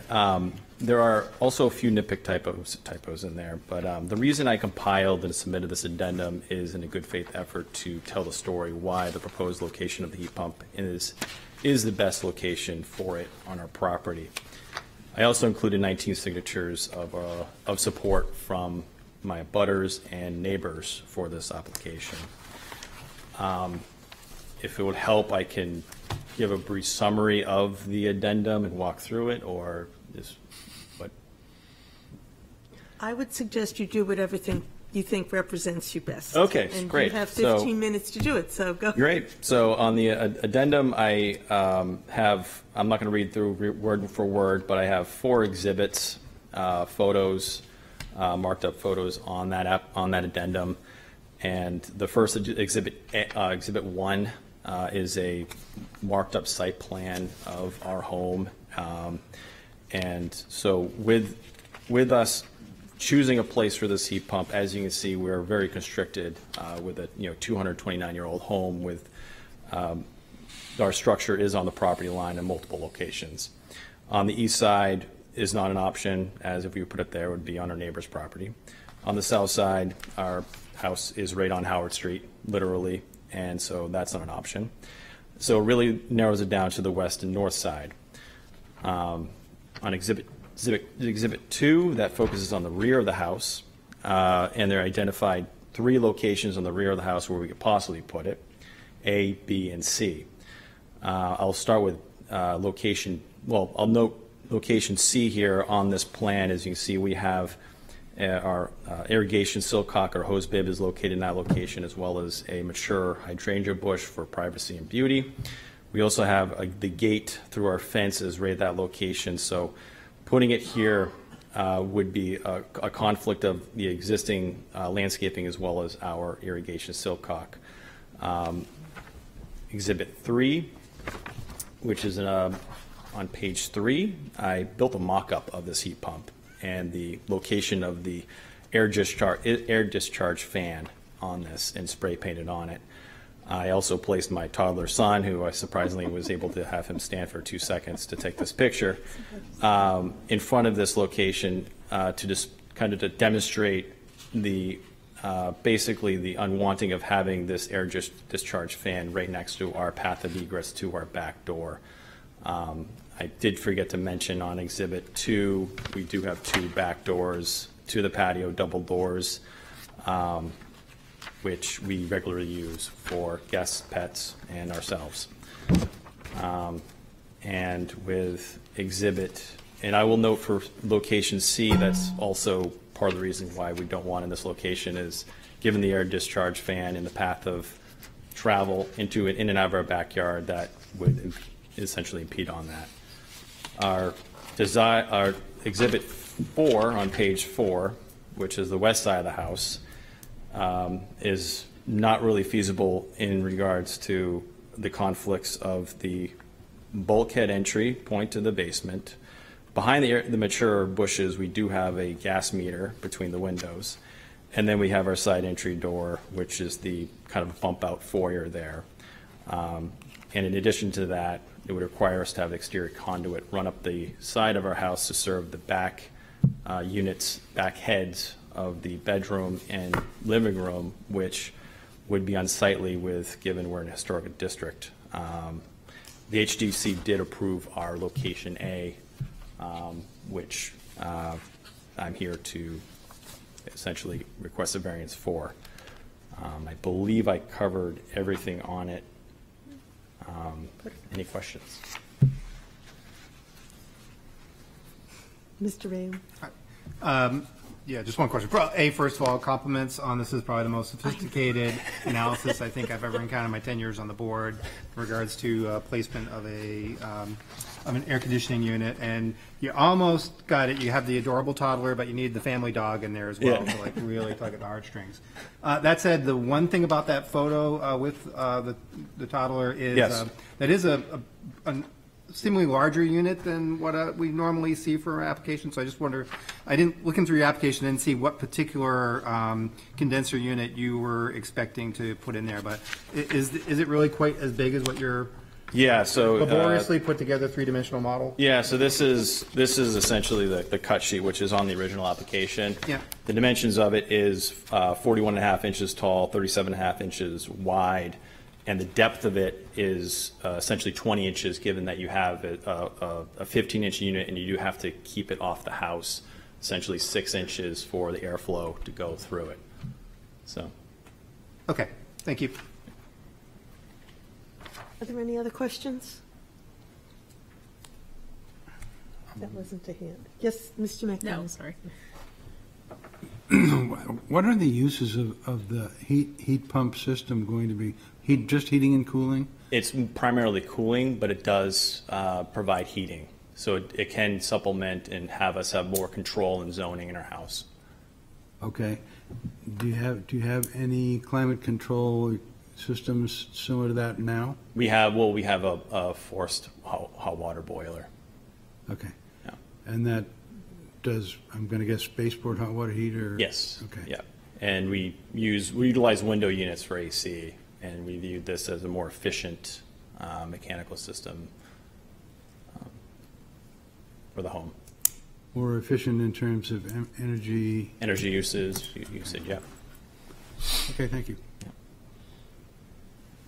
Any other questions? Okay, thank you. We'll open it to the public. Okay. Is there anyone here to speak in favor of this petition? Well, no, you need to come up, please, and give your name and speak into. Thank you. So my name is Barbara Sobel. I'm at 58 Manning Street, and I support Justin's request. It's an 8-foot setback. The variance would be from 10 feet to 8 feet, and I don't think it would be, it would not affect us, even though it's 8 feet. We have a fence in between the properties, so we would not even see the unit. So I'm in support of his request. Okay, thank you. Thank you. Anyone else to speak in favor of this petition? Is there anyone here who would like to speak against this petition? Opposition? Anyone who would like to speak to, for, or against? Okay. Public hearing is closed. I would like to move that we approve the, I would like to make a motion that we approve the application as submitted. Second. Second. Is there discussion? It was the kid that got David. I Is needed there the dog any further too. discussion? I needed the dog too, but. Okay, well, it's big of you to overlook. Did you want me to Yes, go through my please motion speak to then? your Okay. petition. So granting the variance would observe the spirit of the ordinance. We've come across these variances quite often in the historic district, and I do not believe that the ordinance is designed to prevent the upgrade and modernization of HVAC units within the historic district, and to do so requires this sort of a variance. So I do believe that this particular application is consistent with the spirit of the ordinance. The substantial justice is achieved because there is no loss to the public that outweighs the benefit to the applicant. Granting the variance would diminish the values of the would not diminish the values of the surrounding property. Particularly, this is supported by the advocacy of the abutters, and in particular Ms. Sobel, who is the directly affected abutter. If there was going to be a loss of property value, she would be the one most acutely affected. And since she supports this application, I take that as solid evidence that there is no impact, negative impact on her property values. In terms of hardship of the property, it is a very densely packed-in location. I think the applicant has done a very good job of reviewing all the alternatives. When I looked at it on paper, I thought perhaps there was a potential for Site D, which is along the driveway, but looking at it upon visual inspection of the property, that would actually be detrimental to the neighborhood in terms of the overall appearance of that historic area. So I do believe that that is a special condition that mitigates toward locating the unit within 8 feet of the property line, as proposed. Thank you. Anything to add? Yes, I'll just concentrate on a couple of, granting the variance would observe the spirit of the ordinance. So that really this setback is a recognition of the tight neighborhoods that we have here in Portsmouth. Then the potential noise making of this type of condenser equipment for air conditioning units. In this particular case, these heat pump units, these Mitsubishi units, I have one at my house. You can barely hear the thing running. They are unusually quiet compared to many other AC units. So I think in that sense, really what we're looking for is to not disturb closely set neighbors. This is a fairly tight neighborhood, but again, 8 feet versus 10 feet with how quiet this unit is would not really make a difference in terms of what the ordinance is really trying to get after here. And then in terms of special conditions, I think one additional thing is that the existing house does have, as the applicant has pointed out, exit ways through large sliding doors to the backyard in multiple locations that really make it such that there's no other feasible location to go and put this unit and not have it be visible to the public, as Mr. Rossi pointed out with the option D. So, recognizing that they kind of have to jog it over because of the presence of this door that's right there, they're really doing the best that they possibly can to meet and try and make this as good as possible. So with that, I support approving it. Okay. If there's no, yes, Mr. McDonald. I'm going to support approving it as well. and the reason why for me is that this is the best example that I've seen since I've been serving on the board here for an unnecessary hardship that's avoidable. If we try to refuse this, then what we're going to wind up with is an old, possibly outmoded, inefficient, ineffective system that places an unfair, unnecessary hardship on the applicant. And there is no downside for the city. It's not like the whole city is being affected by this decision. It's real straightforward. So I'm going to support it. Thank you. Okay, if there are no further comments, we will vote. Mr. Mantle. Yes. Mr. McDonald. Yes. Ms. Margison. Yes. Mr. Rayam. Yes. Mr. Rossi. Yes. And Jeff, I could, Mr. Benson. Yes. Sorry, I'll get there. And the chair votes yes. You are approved. Thank you. Okay. The next item of business is the request of Antonio Salima, trustee of Salima Realty Trust, owner, for a property located at 199 Constitution Avenue, whereas relief is needed to build a climbing, yoga, and general and specialty fitness studio in an existing building, which requires the following. 1. Special exception from Section 10.440, use number 4.42, to allow a health club, yoga studio, martial arts school, or similar use that is greater than 2,000 GFA. Said property is located on Assessor Map 285, Lot 16-301, and lies within the industrial district. Is there someone to speak to this application?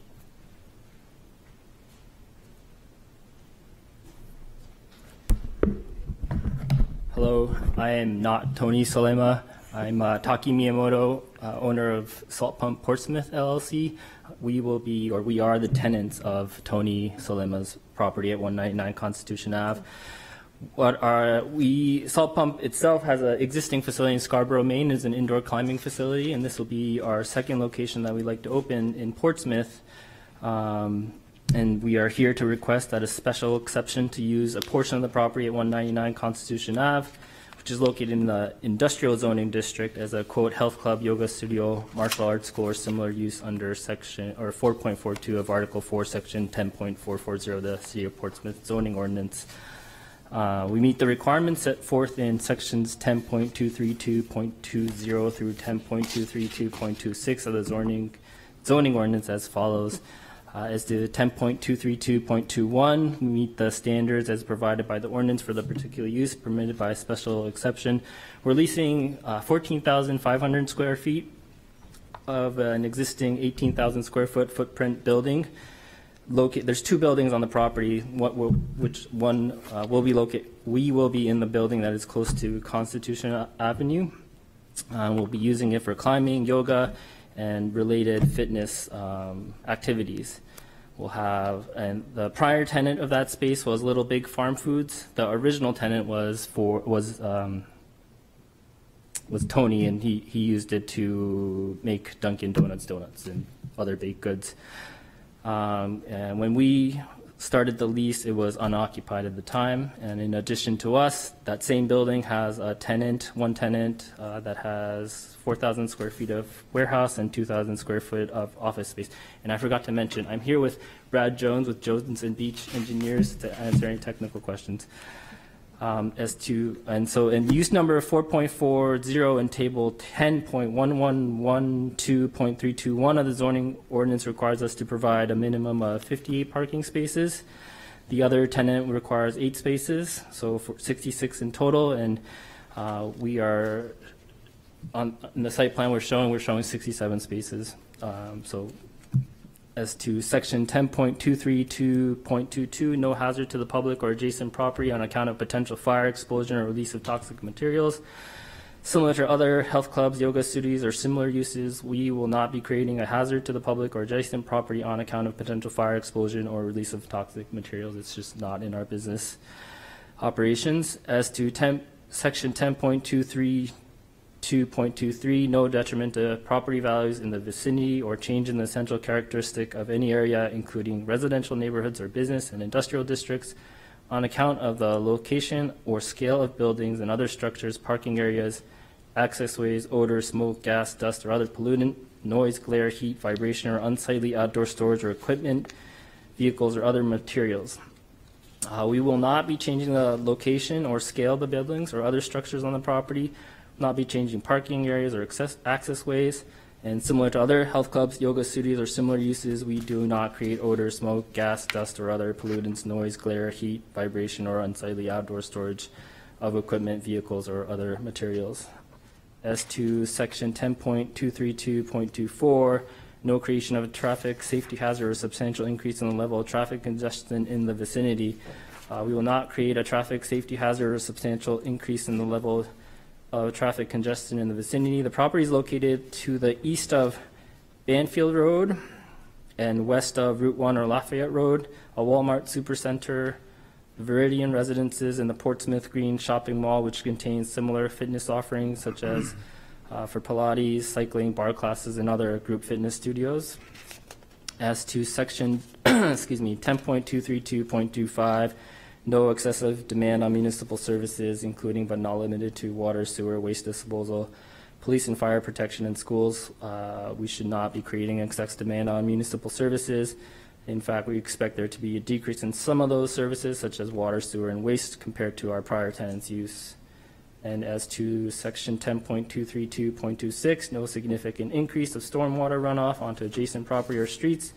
We will not be changing the impervious surface area existing today on that property. Therefore, our use should not result in any significant increase of stormwater runoff to adjacent property or streets. And based on the foregoing, we respectfully request that our request for special exception be granted. Thank you. Do you have any questions for the applicant? Mr. Ray. Yes, thank you, Madam Chair. Looking at your proposed concept design, it's page 221 of our packet. I'm just trying to get oriented to what we're looking at on that. It's your sheet A4. Yep. So the first floor new. What is the? How are people going to enter your space? And what's the orientation here? I'm a little confused to understand how this. If the bottom of the page of A04 is what. Oh, sorry, trying to get okay. Yeah, I think that's it. I was going to use the site plan you have, but basically, if you're looking at the site plan and then if you're looking at this, the bottom of the page is north. Okay. So where the larger parking concentration is the front entry, and the bottom of that page of A04. So the two-story area is closer to Walmart? Correct. Okay. And is that anticipated? Like, how are your customers coming into your space? They'll be which door? They're coming in from either direction, I suppose, is possible, but most likely from Constitution Avenue, turning into that road, which I'm not sure what its name is, and then down into the building. Okay, so you have a new handicap spots that you're putting out on one side of the building, but not the other. So is that intended to be your primary entrance? Is that why the handicap spot is located there? The current building as is has those two spots and a curb cuts to get into the building from there. So if I'm answering your question right, yeah, as designed, our primary entrance will be on where the bulk of the parking is, but there will also be two entries actually on the south side, Walmart side. Okay. Yeah, I guess my only concern there is just from a customer confusion perspective. Do you intend to, we don't have anything here on signage, but do you intend to have something that's sort of pointing out like, hey, this is the way into this new business that I'm creating? I hope so. I hope so. In that, yes, I hope to avoid that confusion for sure. Okay. Yep. Would customers who are, so a number of the parking spots associated with your business are on the back side of the building. Is there an alternative entrance on the back side as well, or are you anticipating that customers will have to come all the way around to the front? The back side being the north side away from the Walmart property. No, there'll be an entrance on that side too. Okay. Yep. All right. Again, hopefully labeled as as an entrance. Correct. Yep. If I may continue, Madam Chair, on your page 218 of our package, it says drawing C1. There's a whole bunch of little squiggly graphics that look like truck turnaround and backup. Does that have anything to do with your business? I'm presuming that's entirely with the neighboring. I can answer this.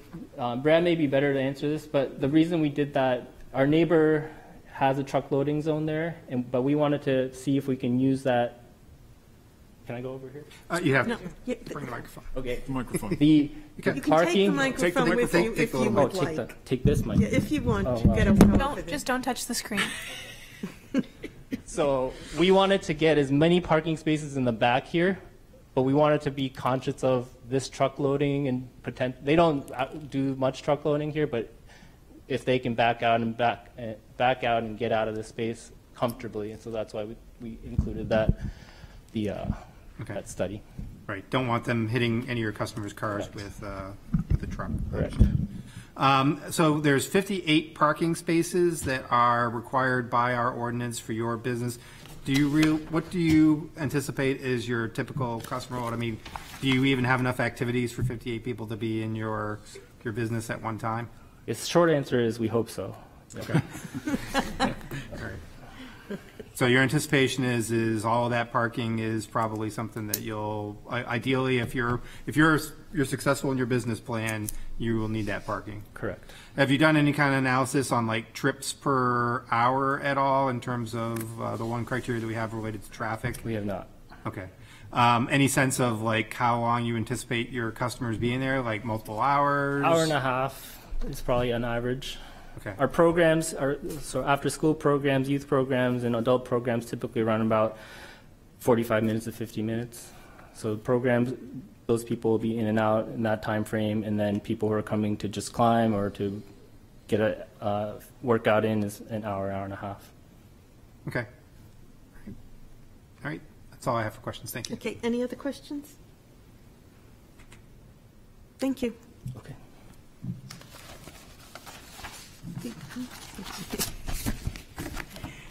Okay. Is there anyone who would like to speak to this petition? Anyone to speak in favor? Is there anyone in opposition to this petition? Is there anyone who would like to speak to, for, or against the petition? Okay. I'll close the public hearing. Board, Ms. Morgeson. I would like to make a motion to approve the application as presented and advertised. Second. Mr. Rossi seconds. Okay. So, special exceptions, if the applicant has demonstrated that they meet all of them, the board is actually compelled to give the special exceptions. So going through the criteria, the review criteria, number one is standards as provided by this ordinance for the particular use permitted by special exception. This is the zoning ordinance allows for a business like this to be located in an industrial zone. The special exception is to allow a health club, yoga studio, martial school, art school, or similar use that is greater than 2,000 square feet. So the applicant's use is permitted by special exception in this zone, so it meets that criteria.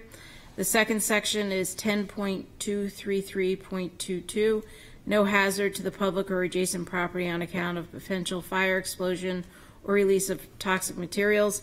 This is a yoga and general and specialty fitness studio and a climbing wall. Therefore, none of those conditions will be present. It meets the criteria. Number three is section .232.23. No detriment to property values in the vicinity or change in the essential characteristics of any area, including residential neighborhoods or business and industrial districts, on account of the location or scale of the buildings and other structures, parking areas, access ways, odor, smoke, gas, dust, or other pollutant, noise, glare, heat, vibration, or unsightly outdoor storage of equipment, vehicles, or other materials. The applicant meets this criteria in that this is an industrial area, and the climbing, yoga, and general special and general fitness studios will not have any outdoor odor, smoke, gas, dust, or other pollutant, noise, glare, heat, vibration, and it will not have any unsightly outdoor storage of equipment or vehicles. Number four, section 10.232.24, no creation of a traffic safety hazard or a substantial increase in the level of traffic congestion in the vicinity. As the applicant was able to verify through the close questioning by Member Rayum, they have taken into account all of the turning radius and ways to keep ways to avoid having any kind of safety hazard. Also, as noted, this application does not need to go to TAC where such issues would be dealt with. Section 5, 10.232.25, no excessive demand on municipal services, including but not limited to water, sewer, waste disposal, police, and fire protection in schools. A climbing studio, a facility that has climbing, yoga, and general and special fitness will not create any excessive demand on any of those services of the city. And section 10.232.26, no insignificant increase of stormwater runoff onto adjacent properties or streets. This kind of use would not create any kind of increase in stormwater runoff. And so for all those reasons, I move that we grant this special exception.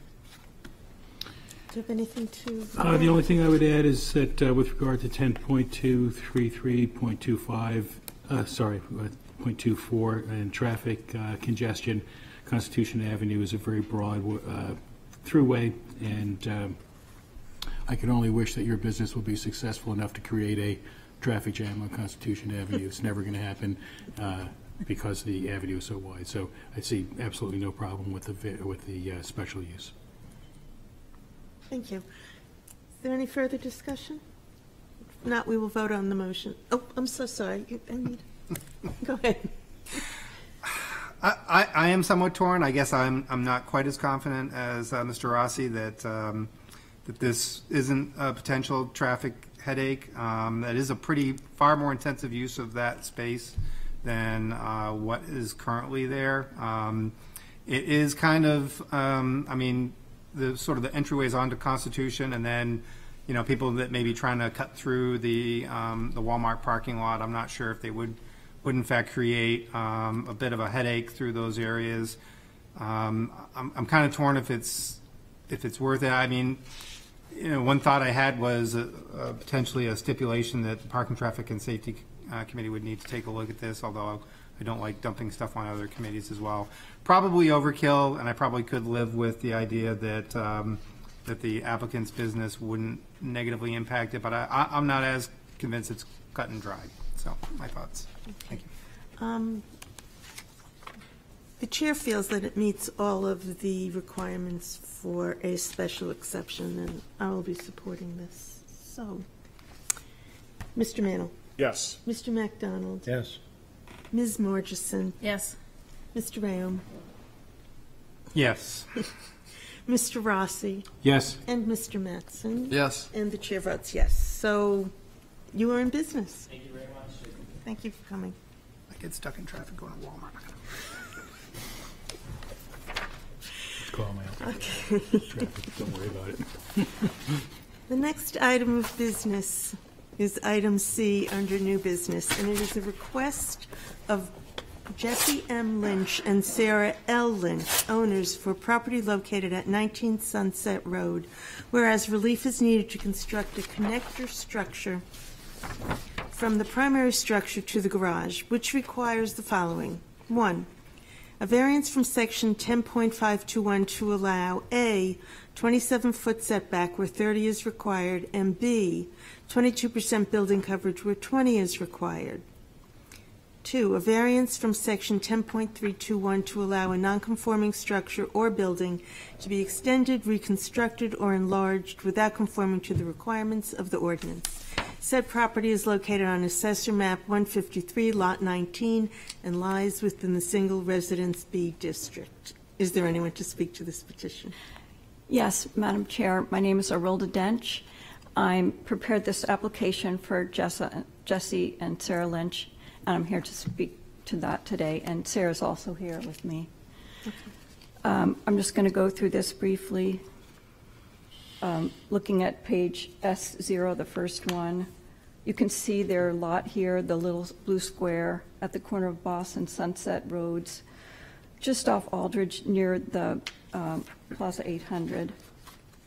And I just want to say that Jesse and Sarah have spoken to all their neighbors, and they've all given verbal support for this.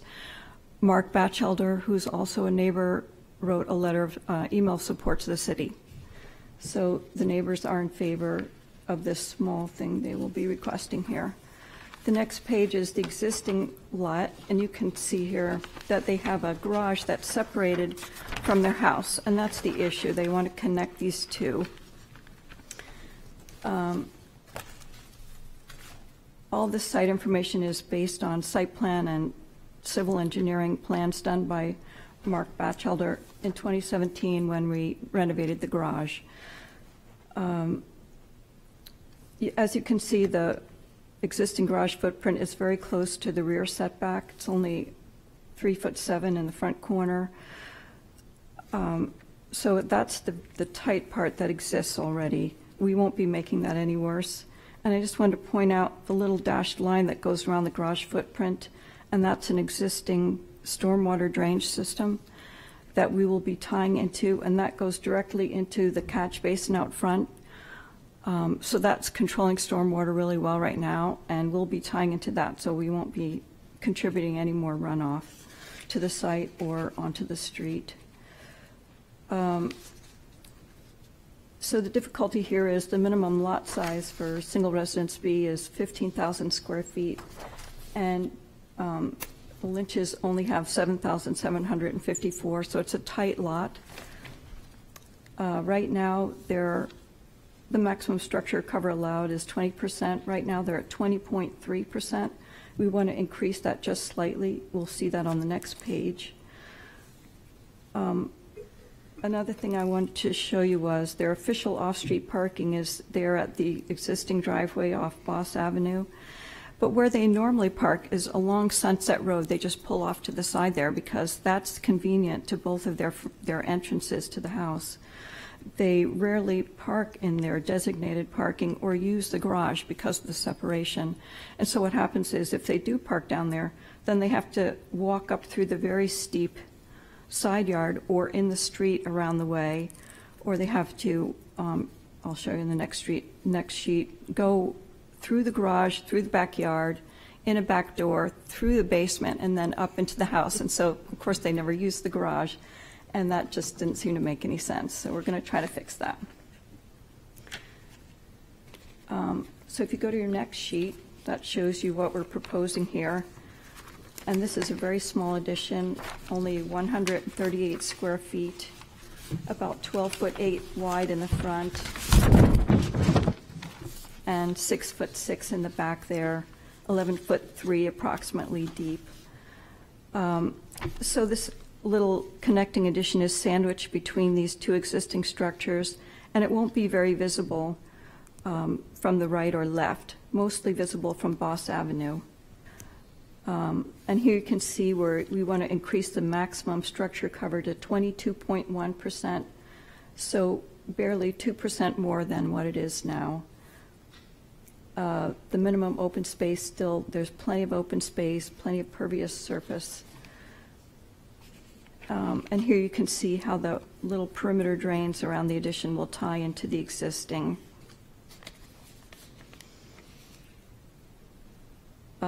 And I also want to point out that the addition will not be any closer to any of the property boundaries.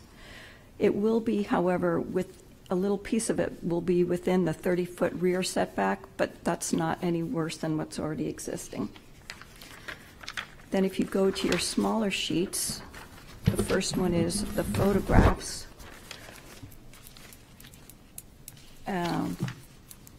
Page A1.1 shows the Lynch residence. If you go to the upper right photo, you can see the corner of where Sunset meets Boss Avenue.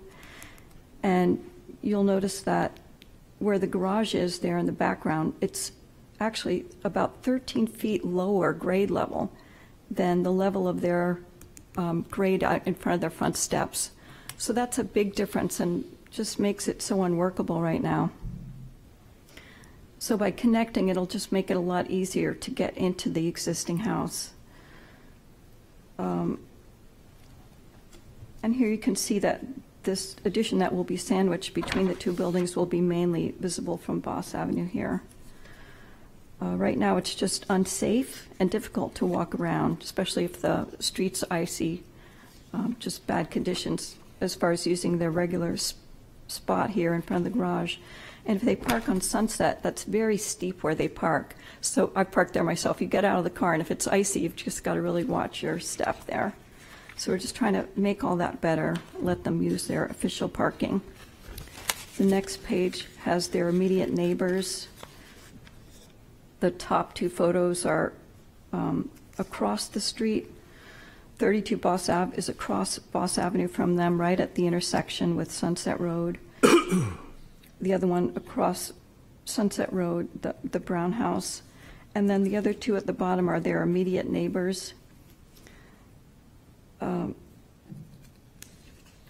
So that just gives you a sense of the neighborhood, and no one's right on top of them, which is nice. If you go to sheet A2.1, this shows you the existing conditions. You can see on the right, I'm showing the second floor of the garage, which is almost at the grade level of the backyard and of the yard between the two buildings. And that little privacy fence will be removing that. And then I'll just go quickly to the next sheet to show you what we're proposing. At the bottom of the sheet, you can see the connector. So the idea is they'll park in front of their garage and then be able to, or inside the garage, and then be able to walk up that staircase and go right in through the connector and then up the staircase into their existing mudroom. So that will give them some really nice access there. It had a little bit of a complexity with the roof in that going up the new staircase that we're proposing, there's not a lot of headroom. So we're having to pop up the roof, which you'll see in the elevations, to give them enough headroom. And we wanted to keep the roof simple. So that meant we had to fill in the back corner of the garage there on the second floor. It doesn't impact the footprint, but it's only a 7 square foot of living space increase just to keep the roof line clean and have it make sense. Going to the next sheet, you can see the view from Boss Avenue. There's that connector in the middle there. You just kept the roof line as low as we could. So just bumping up enough to get the code headroom up the little stairway that you can see ghosted in there. And here you can see that large grade drop between the two areas. And I just wanted to make a note that this connecting addition will not be visible. If you're looking straight from Sunset Road, you can't see it because it's sort of tucked behind. Going to the next sheet, this is the rear of the house, sort of looking up Boss Avenue. In this view, you can see the roof of the connector popping up. The garage is in the foreground. But I don't know how much that little roof will be visible because Boss Avenue is so much further down from there. Just sort of gives you a sense what's going on. There's that back door into the house where they'd have to walk in, where they walk in now if they want to go through the house. And then the last page shows the view kind of from their neighbor to the left, which just shows the little bit of the back of that connector, just a tiny thing. You can see that little corner infilled and the roof sitting on top of it. So pretty simple and straightforward. And then as far as the criteria, I've pretty much pointed out all these things, but I'll just briefly reiterate. 10.233.21 variance will not be contrary to the public interest. Because the addition is only 138 square feet, it's in a small area between the existing home and garage and has a low roof, and it's not closer to any setback lines than the existing structures. It should have very little impact, if any, on surrounding properties. New perimeter drains at the addition will tie into an existing stormwater system that was designed by licensed engineer Mark Batchelder and installed in 2017. So no additional runoff onto the site or street will be created. Because of these points, granting a variance to build this connector will not be contrary to the public interest. And then point 2.2, the spirit of the ordinance will be observed. The building coverage will be over the maximum allowed by only 2%, and the minimum open space at the property at 66.8, where 40% minimum is allowed, allows for plenty of pervious surface and open space. In this way, and because of the previous reasons stated above, the request is reasonable and will not impact other properties, and so the spirit of the ordinance will be observed. With point 2.3, substantial justice will be done. The Lynches have a corner lot, and so the garage faces one way and then the house faces the other, which creates just a challenging situation with both entry doors facing Sunset Road and the dramatic grade change, 13 feet between the two facades, creates a problem. As I said, currently parking from the garage means navigating a steep hillside up to the entry doors, walking the street, or walking up through the garage, through the backyard and basement. So the result is they still tend to park on the street in front of the house and the garage goes unused. Granting this variance will enable the Lynches to utilize their garage and their designated off-street parking much more safely and easily without impacting neighbors. Thereby, substantial justice will be done. Point 2.4, the values of surrounding properties will not be diminished. Because of the points made above in point 2.1 and point 2.2, the addition should have no impact on surrounding properties, and so the values of surrounding properties will not be diminished. The style also of the connector just coordinates with the house, so it fits in. And then lastly, point 2.5, that literal enforcement of the provisions of the ordinance would result in an unnecessary hardship. So owing to the special conditions of the property, literal enforcement of the ordinance would create an unnecessary hardship. And these special conditions are that at 7,754 square feet, this lot is almost half the size of the minimum lot size for SRB of 15,000 square feet. So it's not easy to make any addition here without a variance. And also the dramatic change in grade level is quite unusual between the house and garage, and so it makes it difficult to utilize the garage without a connector. So we feel that these requests to connect the house and garage to make it more accessible and the walking safer is a reasonable one, and so therefore literal enforcement of the provisions of the ordinance would result in an unnecessary hardship for the owners. And that's everything. Thank you. Thank you. Are there any questions for the applicant? Yes, please. Okay, thank you, Madam Chair. So first of all, the connection between a main house and an outbuilding in New England, is a pretty common occurrence. So much so that it actually gets its own Wikipedia entry if you look it up. The long history of creating the L. So in that sense, I think this application makes a lot of sense. My concern is 5 years ago, your client came before this board seeking relief to reconstruct this garage. Why is it that this seemingly pretty logical extension between the two main buildings not included at that point in time? I'm not sure. Yes, you may. Yeah, go ahead. Yeah, please. You have to introduce yourself, please. Hi, my name's Sarah Lynch. I'm the owner. Before it was falling in, it was like tilted and it was a flat roof and we had 3 small children. So we put a fence up just so my kids couldn't get onto the roof and fall. It was very dangerous. And our neighbor actually said to us, who's an engineer at the bus stop one day, he's like, you need to fix that or it's going to fall in. We weren't ready really financially or anything to do it, but we had to. And the way it's built, it's 3 retaining walls, so it supports our whole property.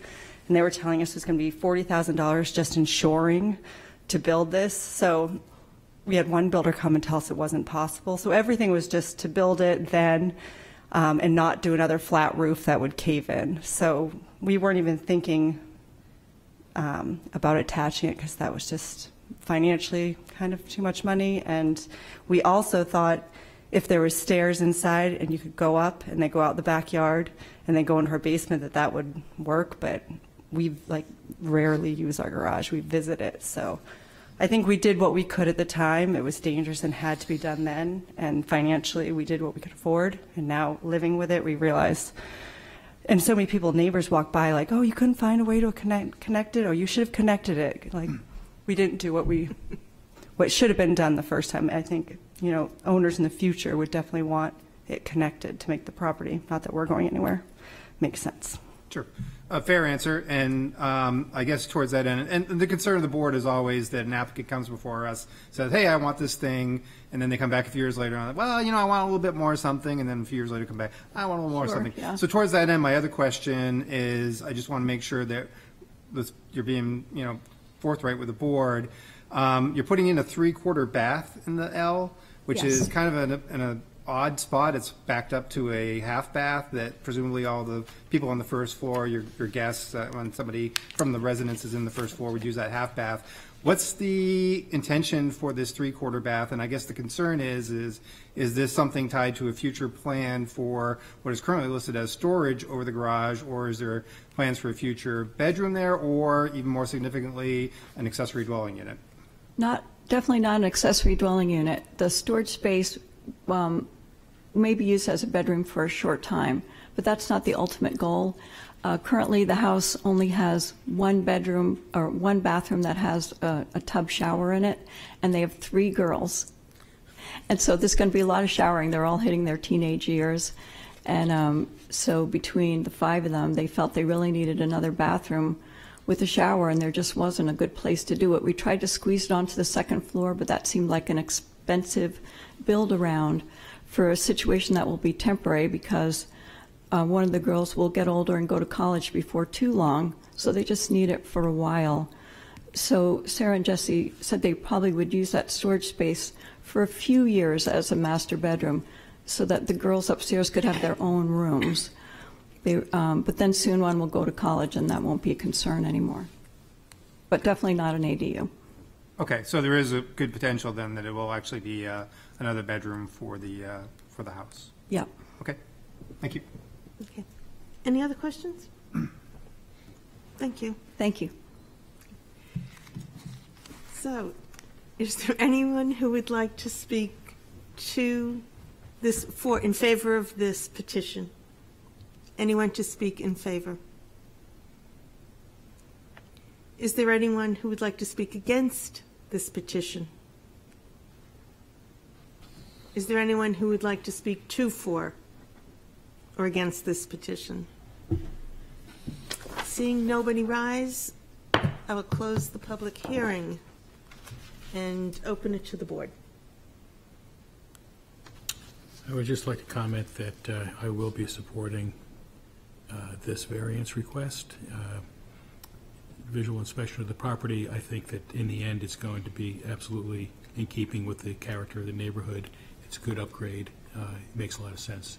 So when someone's ready to make a motion, I'll be supporting it. Okay. The chair agrees with you completely. Anybody? I made the last one. Mr. Mantle? Excuse me? Including you to make a motion. I've already made 2 Did motions. you want to do this one? Go ahead, Jeff. Madam Chair, I'll make a motion that we approve as presented and advertised. Thank you. Is there a second for this motion? A second. Second. Okay. All right. It's yours. All right, thank you. So going through the, I asked a couple questions. I think the applicant satisfactorily answered those questions in terms of the intended use. They're certainly allowed to use the space as a bedroom. It did there is a reason why we ask for floor plans when anyone's ever doing an addition to a property, and this is one of the reasons why. So I'll just go through the criteria and some of the salient points and relevant facts related to them. So granting the variance would not be contrary to the public interest. So the public interest here in terms of a slight increase in the overall footprint of the property that's being asked for, building coverage from just over 20% to a new 22%. Is extremely minimal. The intent there is not to create any kind of overcrowding. This is really filling in space between 2 structures. Won't be impactful at all to neighbors, abutters, or the general public at large. Our second criteria is sorry.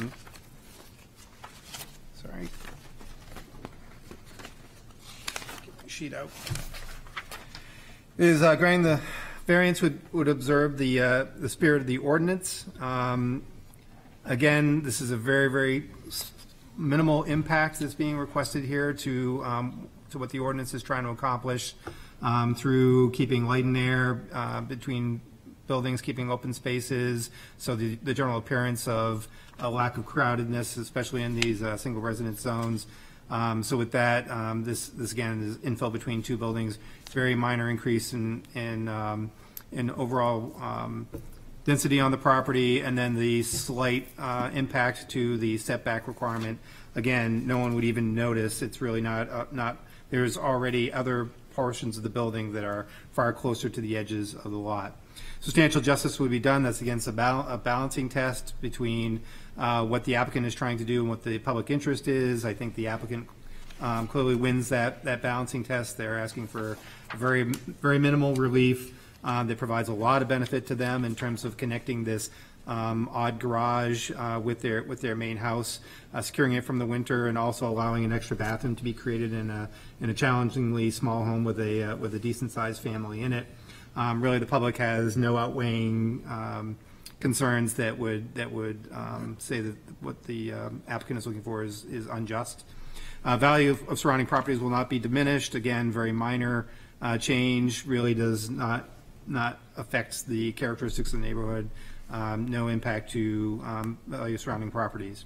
And then unnecessary hardship. So I think the applicant has made a good argument, as they did before during their original request to this board for relief, that the unique topography of their lot, where a garage had been built many years ago, they sort of reconstructed that as the applicant indicated. Potentially a lot of structural work there. Something that no homeowner ever wants to hear about their property, but they were able to remedy that situation, recreate the garage, and now are doing a logical connection between the two of them that, as the applicant indicated, they probably would have done at the time had they thought a little bit more about the project and felt that they were in a position to do so financially. So with that, I think that is a hardship, is the topography of the building. It's a reasonable request of connecting these two structures, long history of it in New England architecture, and they are now contributing to that long history. So with that, I recommend approval. Do you have anything to add? Yeah, I'll just add that for the variance not being contrary to the public interest, the good faith measure to address stormwater management as well. Sure. Okay. Is there any discussion before we vote? If not, then I will start with Mr. Mannel. And the motion's to approve. The motion is to approve. Yes. And Mr. McDonald? Yes. And Ms. Morgeson? Yes. And Mr. Rayum? Yes. And Mr. Rossi? Yes. And Mr. Mattson? Yes. And the chair also votes yes. You are approved. Thank you. So we have just one more petition, but normally at this time we decide if we're going to take a 5-minute break. Would the board like to do that, or just power through for one more petition? I would like to take a break. Okay, we'll be back in 5. I mean, 7. only one. Yes. Yeah, I was going to power through even though I had my soda, but I would appreciate a break if Okay. you're willing to give us one. So we apologize. Quick. Yeah, very quick.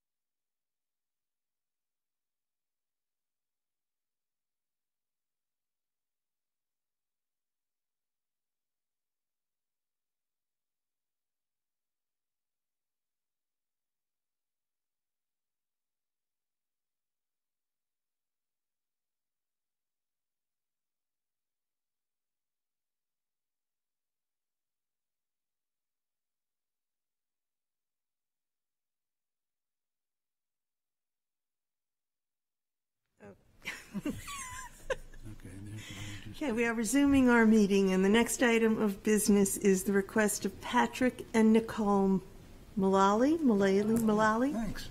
owners for property located at 36 Hunters Hill Avenue, whereas relief is needed to construct an addition with a second living unit, which requires the following. 1.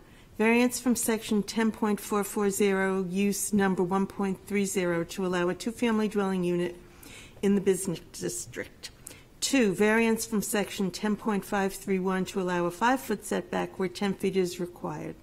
Said property is located on Assessor Map 160, Lot 38, and lies within the Business B District. It's all yours. How you doing? Good. I'm Patrick Mullally. My wife Nicole. We're property owners. We are requesting variance on our property so we can tear down our existing non-attached garage and create a new attached garage with a living unit above it for my mother. My mother is older. I have her age down, but this is televised, so I won't say it. She lives alone, and we are attempting to get her closer for various reasons. We tried looking for houses in the area, and that's a near impossibility. So our current home is not really set up in a way where we could set it up to do that, where she would have her privacy. And this is our attempt at fixing that. Our home was built in the 20s. In the 30s, it was moved from one side of our garage to the other for the bypass to be put in. This is how or why our property currently does not meet the setback guidelines. This home has been in our family since it was built. My grandparents lived there with my father, and we are hoping to be able to stay in this home. We would like to have my mother closer so she can be with her grandkids, and so we don't have to worry about her living alone. The current garage is about 8 feet from the property line, and the proposed garage would be roughly 6 feet from the property line, so not a huge difference. And it also, from that corner, will taper away from the property line.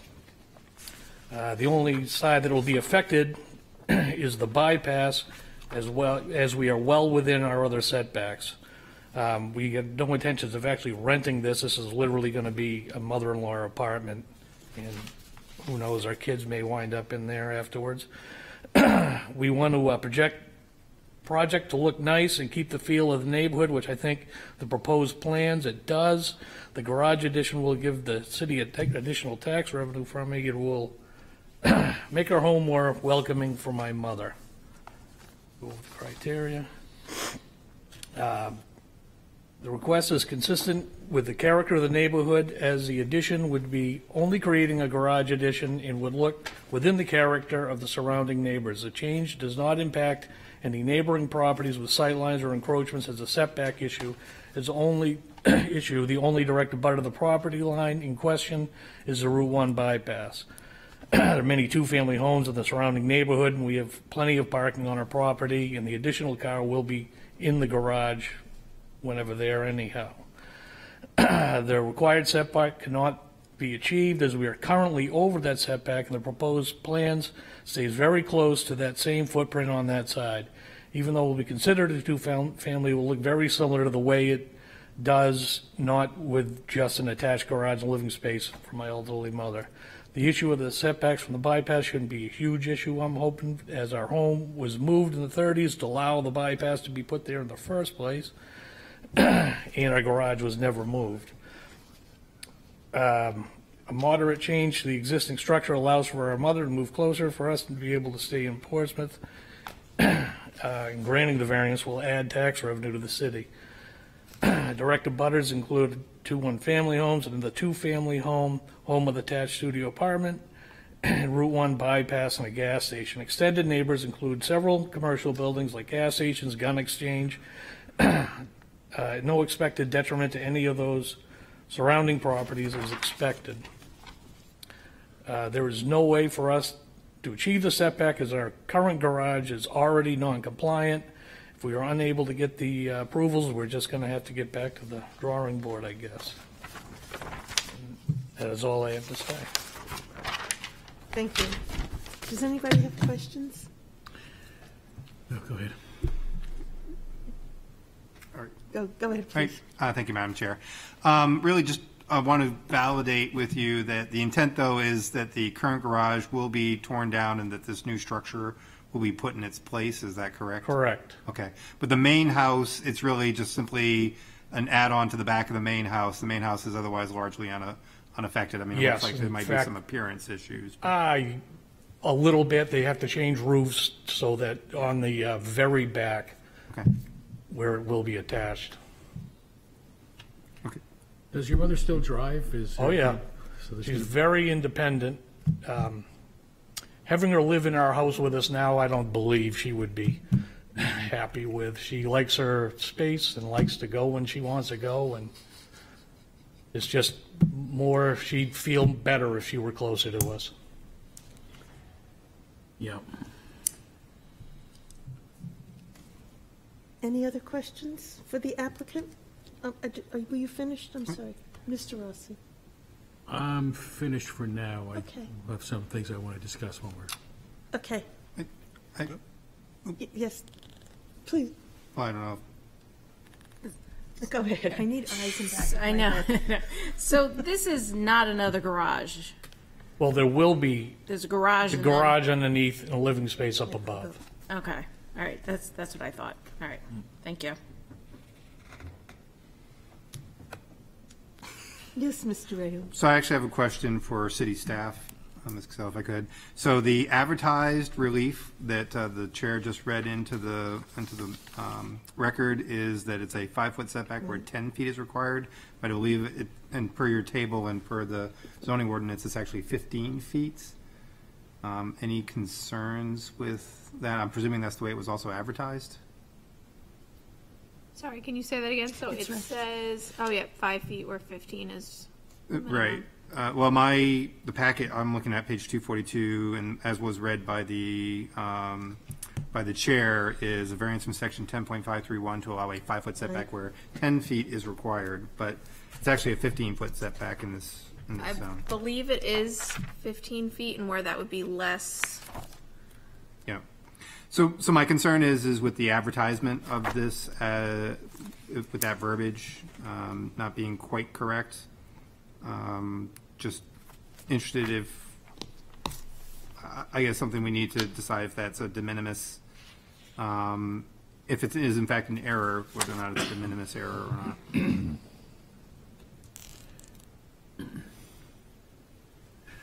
It is 15. It is, yeah, so it is 15. I believe it is okay to move forward as long as it's stated and there is a stipulation that says, you know, it's a 5-foot where 15 is required. Okay. Should the board decide that that is not what they would like to do, the alternative would be to re-advertise. Okay, thank you. So it's on the agenda. It's 10 feet. This is how it was advertised. Right. Correct. Okay. But in our details, it is. In the ordinance, it is 15 feet. Yep, the advertisement should have said 15 feet. Mr. Rossi. Yeah, this is, I guess since we're interacting with city staff right now, this is really a question for my own education, and that is, why is this, I mean, is this being considered as an attached accessory dwelling unit? Is that what we're looking at here? No. And why is it not that? Sure, and I can speak to that. So, neither an accessory dwelling unit or a 2-unit is allowed in this district. That's I understand. The reasoning of city staff was that more than 2 units is allowed. I believe it's 3 to 4 is allowed, so this would be, by having it be 2 units rather than an accessory dwelling unit, it would be more in conformance with what is allowed in the district. Or Okay. closer, So that's more why closer, it's put that way. closely allowed. I mean, Yes, in point of fact, 1 unit is also not allowed, correct? correct. So it's currently non-conforming in that regard. Existing By non-conforming, by- correct. by putting it this way, then it's moving closer to conformance. You could say, one could say. That is an interpretation, correct? Yeah, but I guess the real intention for the ordinance is to encourage higher density development in that business zoned district, Yeah. which this is not doing. Okay. Interesting. Ms. Murchison. I don't know if I thought. No. Okay. So, sort of piggybacking on that a little bit, and what, in the staff memo, I don't mean to put you on the spot, Stephanie, okay. but, and this was a question that I had. In the staff memo, it said that, just looking at it, so two-family units are not permitted, but higher density residential uses, including 3-4 family units, is permitted by right. Right. That's the weirdest thing. So they're looking for apartment buildings in this zone, So basically. that's Yeah. what, because apartment buildings are commercial uses, they're not residential uses. Unless it's a Generally. four-family I think that's how home. they're taxed, but Apartment buildings are commercial. they're commercial. So, I guess I was going by the table, under the table of uses. It's 3 and 4 is under the residential section. But yes, I agree, it's all commercial use in other respects. okay, so just a follow-up question. I haven't exactly followed the land use board, the land use committee that well, but I think that they are going to make detached accessory dwelling units by right. Would it be in the business district? And you may not know that, I don't know. I don't believe they've fully vetted that, and it's my understanding that it's not going to be allowed by right. By right, oh, really? At least as it's drafted in current form. Okay, all right, thank you. So why don't we move ahead with this as it is, and I would consider this 5-foot error something that we could live with unless I hear differently. Mr. Mantle? Can we save the discussion until after the public hearing? Good idea. Okay. Thank No you. more questions? Is there anyone in the public who would like to speak to, for, or against this petition?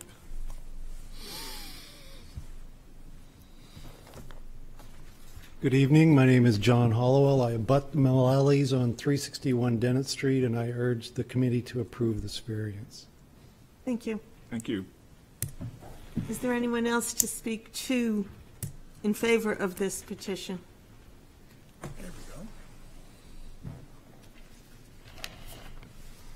Hello, my name is Tony Coviello. I live at 341 Dennett Street. I too abut the Mullaallys, and we have no qualms about their intentions or this addition. I do have a lot of qualms about the zoning that is currently allowed on this property, and what I just heard from this board. I would say it would be entirely inappropriate for it to have a 4-unit apartment at this. If you were, I don't know if you did a site walk, this street is about 10 feet higher than Route 1 at the end. There's no way you could have access to Route 1. When David Holden was the chair of the department and I was on the planning board, I felt inappropriate because I was a butter to suggest this, but this is entirely zoned improperly. And my comments have really nothing to do with Patrick and Nicole's application, but I fear that somebody's going to take these properties and try to do something like that. Now, the current residents are both. There's only 2 of them. This is a short street. It's got 4 driveways on it. The 2 that abut the Route 1 bypass are currently zoned business. And I'm hoping there's some direction this board can provide to the planning department staff to look at rezoning these properties. But again, I want none of that. It's a bigger fall to Route 1 from the height of this platform, by the way. I want none of that to affect the application. But I don't know if there's some way to document that or put it as part of a condition on this, but it's a fearful thing to us in the neighborhood who, like the Mullaallys, have no plan to leave, to have the chance that these 2 properties could have something like that happen. But thank you for your time. Okay, thank you. Is there anyone else to speak in favor of this petition? Is there anyone to speak against this petition? Is there anyone to speak to, for, or against this petition? If not, I will close the public hearing and we can continue with our discussion. Yes, I would just like to clarify that I was merely trying to understand what the zoning ordinance as written, allows and doesn't allow. I'm certainly not suggesting that someone build it out to the maximum. I have no opinion about that at all. The minutes will reflect that. Thank you. Mr. Ram? Madam Chair, I'll make a motion to approve the requested variances as presented and advertised with the stipulation that the board recognizes the de minimis error in the advertisement for this this application of 10 feet versus 15 feet. Okay, is there a second? Is there a second? Second. Thank you, Mr. Matson. Okay. Please, yes. All right, thank you. So this is kind of an interesting application. I think it's got a lot of little quirks to it.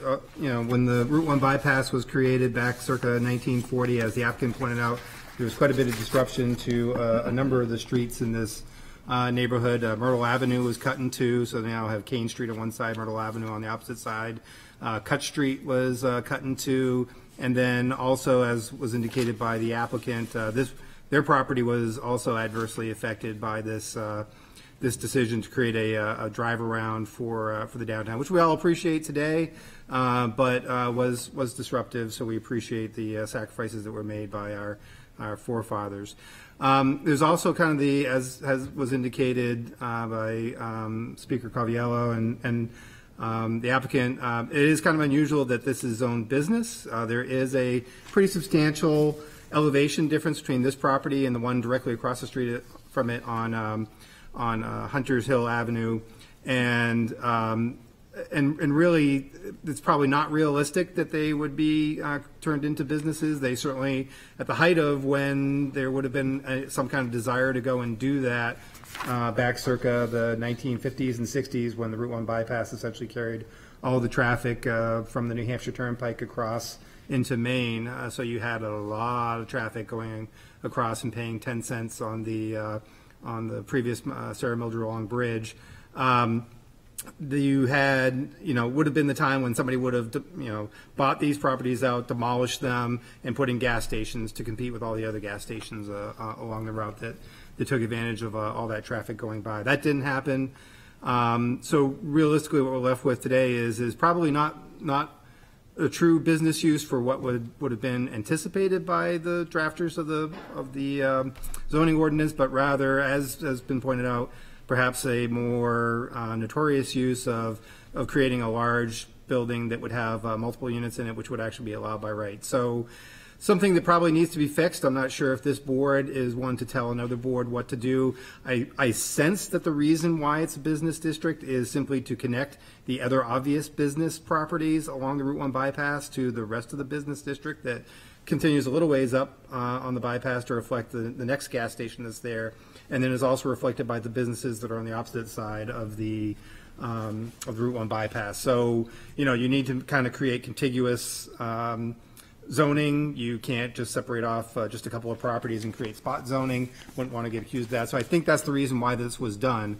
But with that, I do think that it is reflective of the fact that this property is probably not in the correct zone. It really should be in the GRA zone, similar to all the other properties in the immediate abutting area. So that said, the applicant, even if they were in GRA, would not be fully compliant. GRA does require the 10-foot setback that was advertised rather than the 15-foot required by the business. But I think the difference is still the same, that realistically what the applicant is asking for here is simply some relief to put a similar size structure to one that already exists with, yes, a little bit higher, so that there is essentially an apartment / accessory dwelling unit, whatever we would eventually call it. But the fundamental point is it is a second unit, which is what an ADU is. An ADU is just a special second unit that is allowed by law in the state of New Hampshire, especially for single residence districts, which this is not a single residence district, it's a business district. So I think it's kind of 6 of 1, half dozen the other, whatever we want to call it.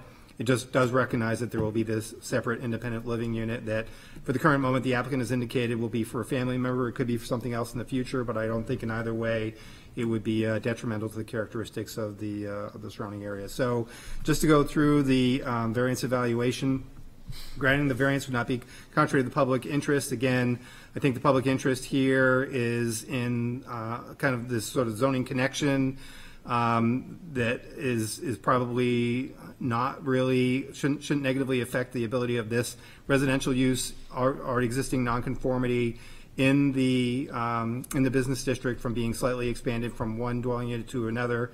It is probably the public's interest, again, is so that that this property could remain in the hands of the current owners and not be necessarily transferred to some other owner who would then try and take more advantage of the allowances in the business district and perhaps provide something that would actually be negative to the public interest, as expressed by some of the neighbors who have spoken here tonight. Granting the variance would observe the spirit of the ordinance. So again, it's relatively small amount of relief that's being asked for. A little bit bigger because it's business district, but if it was more correctly zoned as the general residence A, would be about 50%. The reason why we do that is for light and air up against abutting properties. In this case, it is up against the Route 1 bypass. There's no impact on light and air in that circumstances, and in fact, the elevation difference also between this property and the Route 1 bypass further negates that as a concern. Granting the variance would do substantial justice. Again, the public's interest in not only allowing the applicant to do what they're asking for, but in keeping it from maybe being rebuilt in some other fashion is actually tips that balancing scale in the favor of the applicant. Granting the variance will not diminish the values of surrounding properties. I don't think any of the businesses that are at the lower elevation would be negatively impacted by this. There's no impact to neighboring properties because, again, this is all on the opposite side of the other residential properties that could potentially be impacted, so I don't see any issue there. And then what is the unique hardship of this property? Again, as the applicant indicated, their current situation was actually set up by something that was imposed upon the property back circa 1940 when a public roadway was built and their property was reoriented and removed. Elements moved around on it. They are not really creating any worse of a encroachment than what is currently there. It is somewhat more elevated in height, but not excessively so, or in such a way that it would be detrimental to. It becomes a reasonable use of the property. And then this elevation change between it and the Route 1 bypass really creates the situation that a more normal business use of this property is extremely unlikely. And probably not logical for the way that this property is accessed through Hunter Hill Avenue. So therefore, with those hardships, I believe it's a reasonable use. There's unique characteristics of the property, and with all that, I recommend approval with the noted stipulation. Thank you. Does the second have anything to add? I would just add that it is interesting that instead of being an unusual lot shape, it is an unusual zoning situation that Yes. has led to this hardship. So I second that. Thank you. Any further discussion?